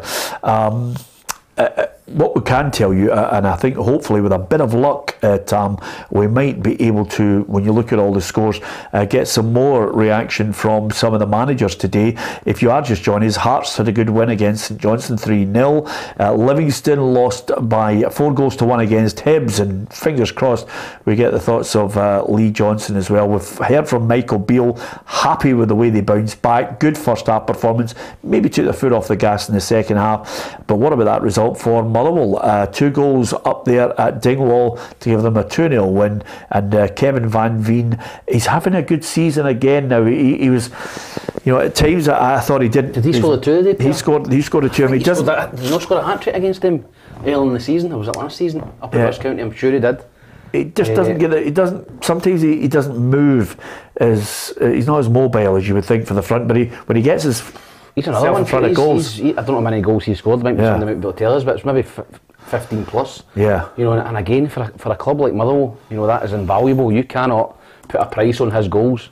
Kevin Van Veen, to score that amount of goals for a team that's near the bottom of the league. So he's one. Brophy might be one at Ross County that maybe keeps you away for the bottom 2. That's why I think Kilmarnock are maybe favourites to go down, Peter, because I don't see anybody in their team that's going to score goals for them. You know how many goals Van Veen scores? 17. That's great. And we haven't even mentioned him. He could possibly score 25 goals for Motherwell.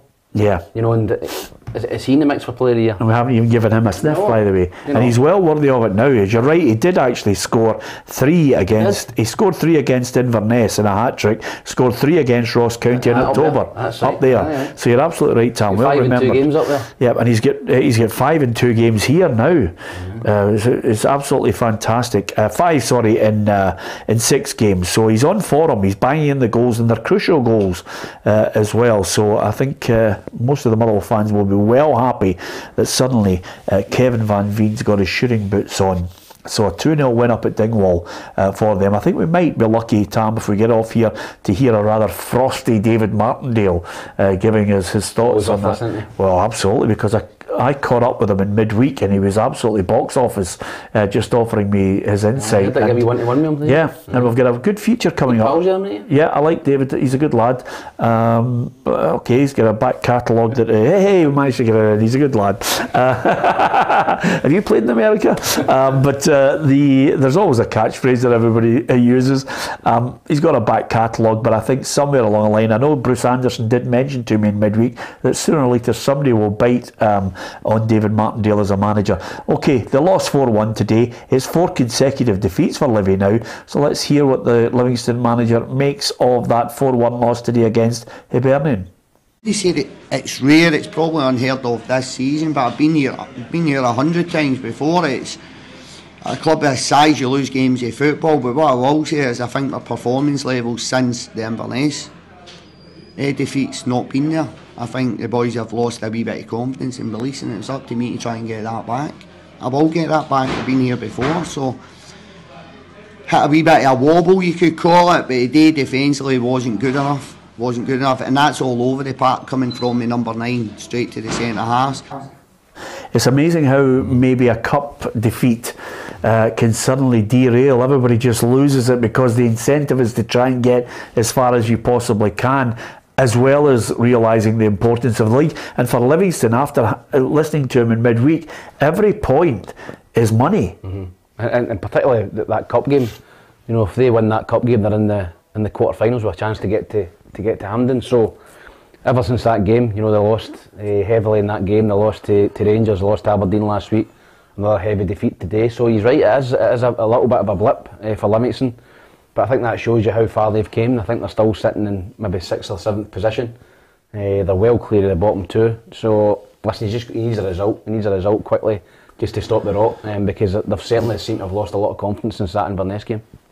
I'll tell you one thing though, when you look at that 4-1 win for Hibs, I think it's an excellent result, especially off the back of the bad news about Aidan McGeady, who will be contemplating his future. I hope that even with a second opinion, if he needs an operation, I really do hope he gives us another year just as a little swan song. But you don't see it? I hope so as well, Peter, but I don't think you'll see him again at the top level.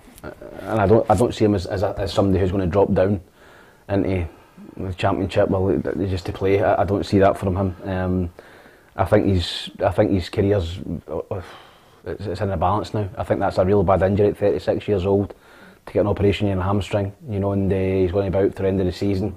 Has he got the hunger and desire to come back again? He's been out for a long time over the last couple of seasons. I hope so. I hope he comes back, better than ever, because he's a quality player. I love watching him at Hibs, but this might be an injury that he can't come back for. Yeah, it's a big call for Aidan McGeady, and of course we certainly hope that he can get back. His performances for Hibs, for me at times, I think he's such a good player. But he's head and shoulders above everything that's in a green jersey. Yeah, no, he's been superb. Listen, I played against him when he was in his pomp at Celtic. I remember playing against him for Dunfermline and Falkirk and Hibs, and he was a tremendous player and one that we always looked out for as an opposition player. So no, he's had a fantastic career, but 36, getting an operation in hamstring, that's a long way back. Yeah, for the players who are actually playing for Hibs, they certainly stepped up to the plate today. 4-1 win against Livingston. Here's a happy Lee Johnson. Emotional day, and just delighted that we got the performance and the result for Ron and for the family. It was an occasion I think that we can celebrate as a club. It was a fantastic performance from the players, but also from the fans today, and I really enjoyed the togetherness, the camaraderie that I thought was shown from the first minute all the way through to the celebrations at the end. Yeah, every player was wearing the number 68 as a tribute to Ron, and I think when you look at a 4-1 win, it would have been an emotional day for a lot of people, and I think to see them win so emphatically as well is great tribute. No, brilliant. It's been an emotional week for Hibs. Losing the chairman, the owner, the leader of the club. It was always going to be tough today, but 3,500 Hibs fans there today paying tribute to him, which was fantastic. You go and you win 4-1, and when you go to Livingston, it's a tough game on that pitch, and Hibs obviously have the big crowd there.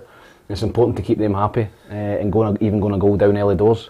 He showed character to come back from it and win the game comfortably. So, this Hibs team are starting to show a bit of form. The manager's starting to get some positive results.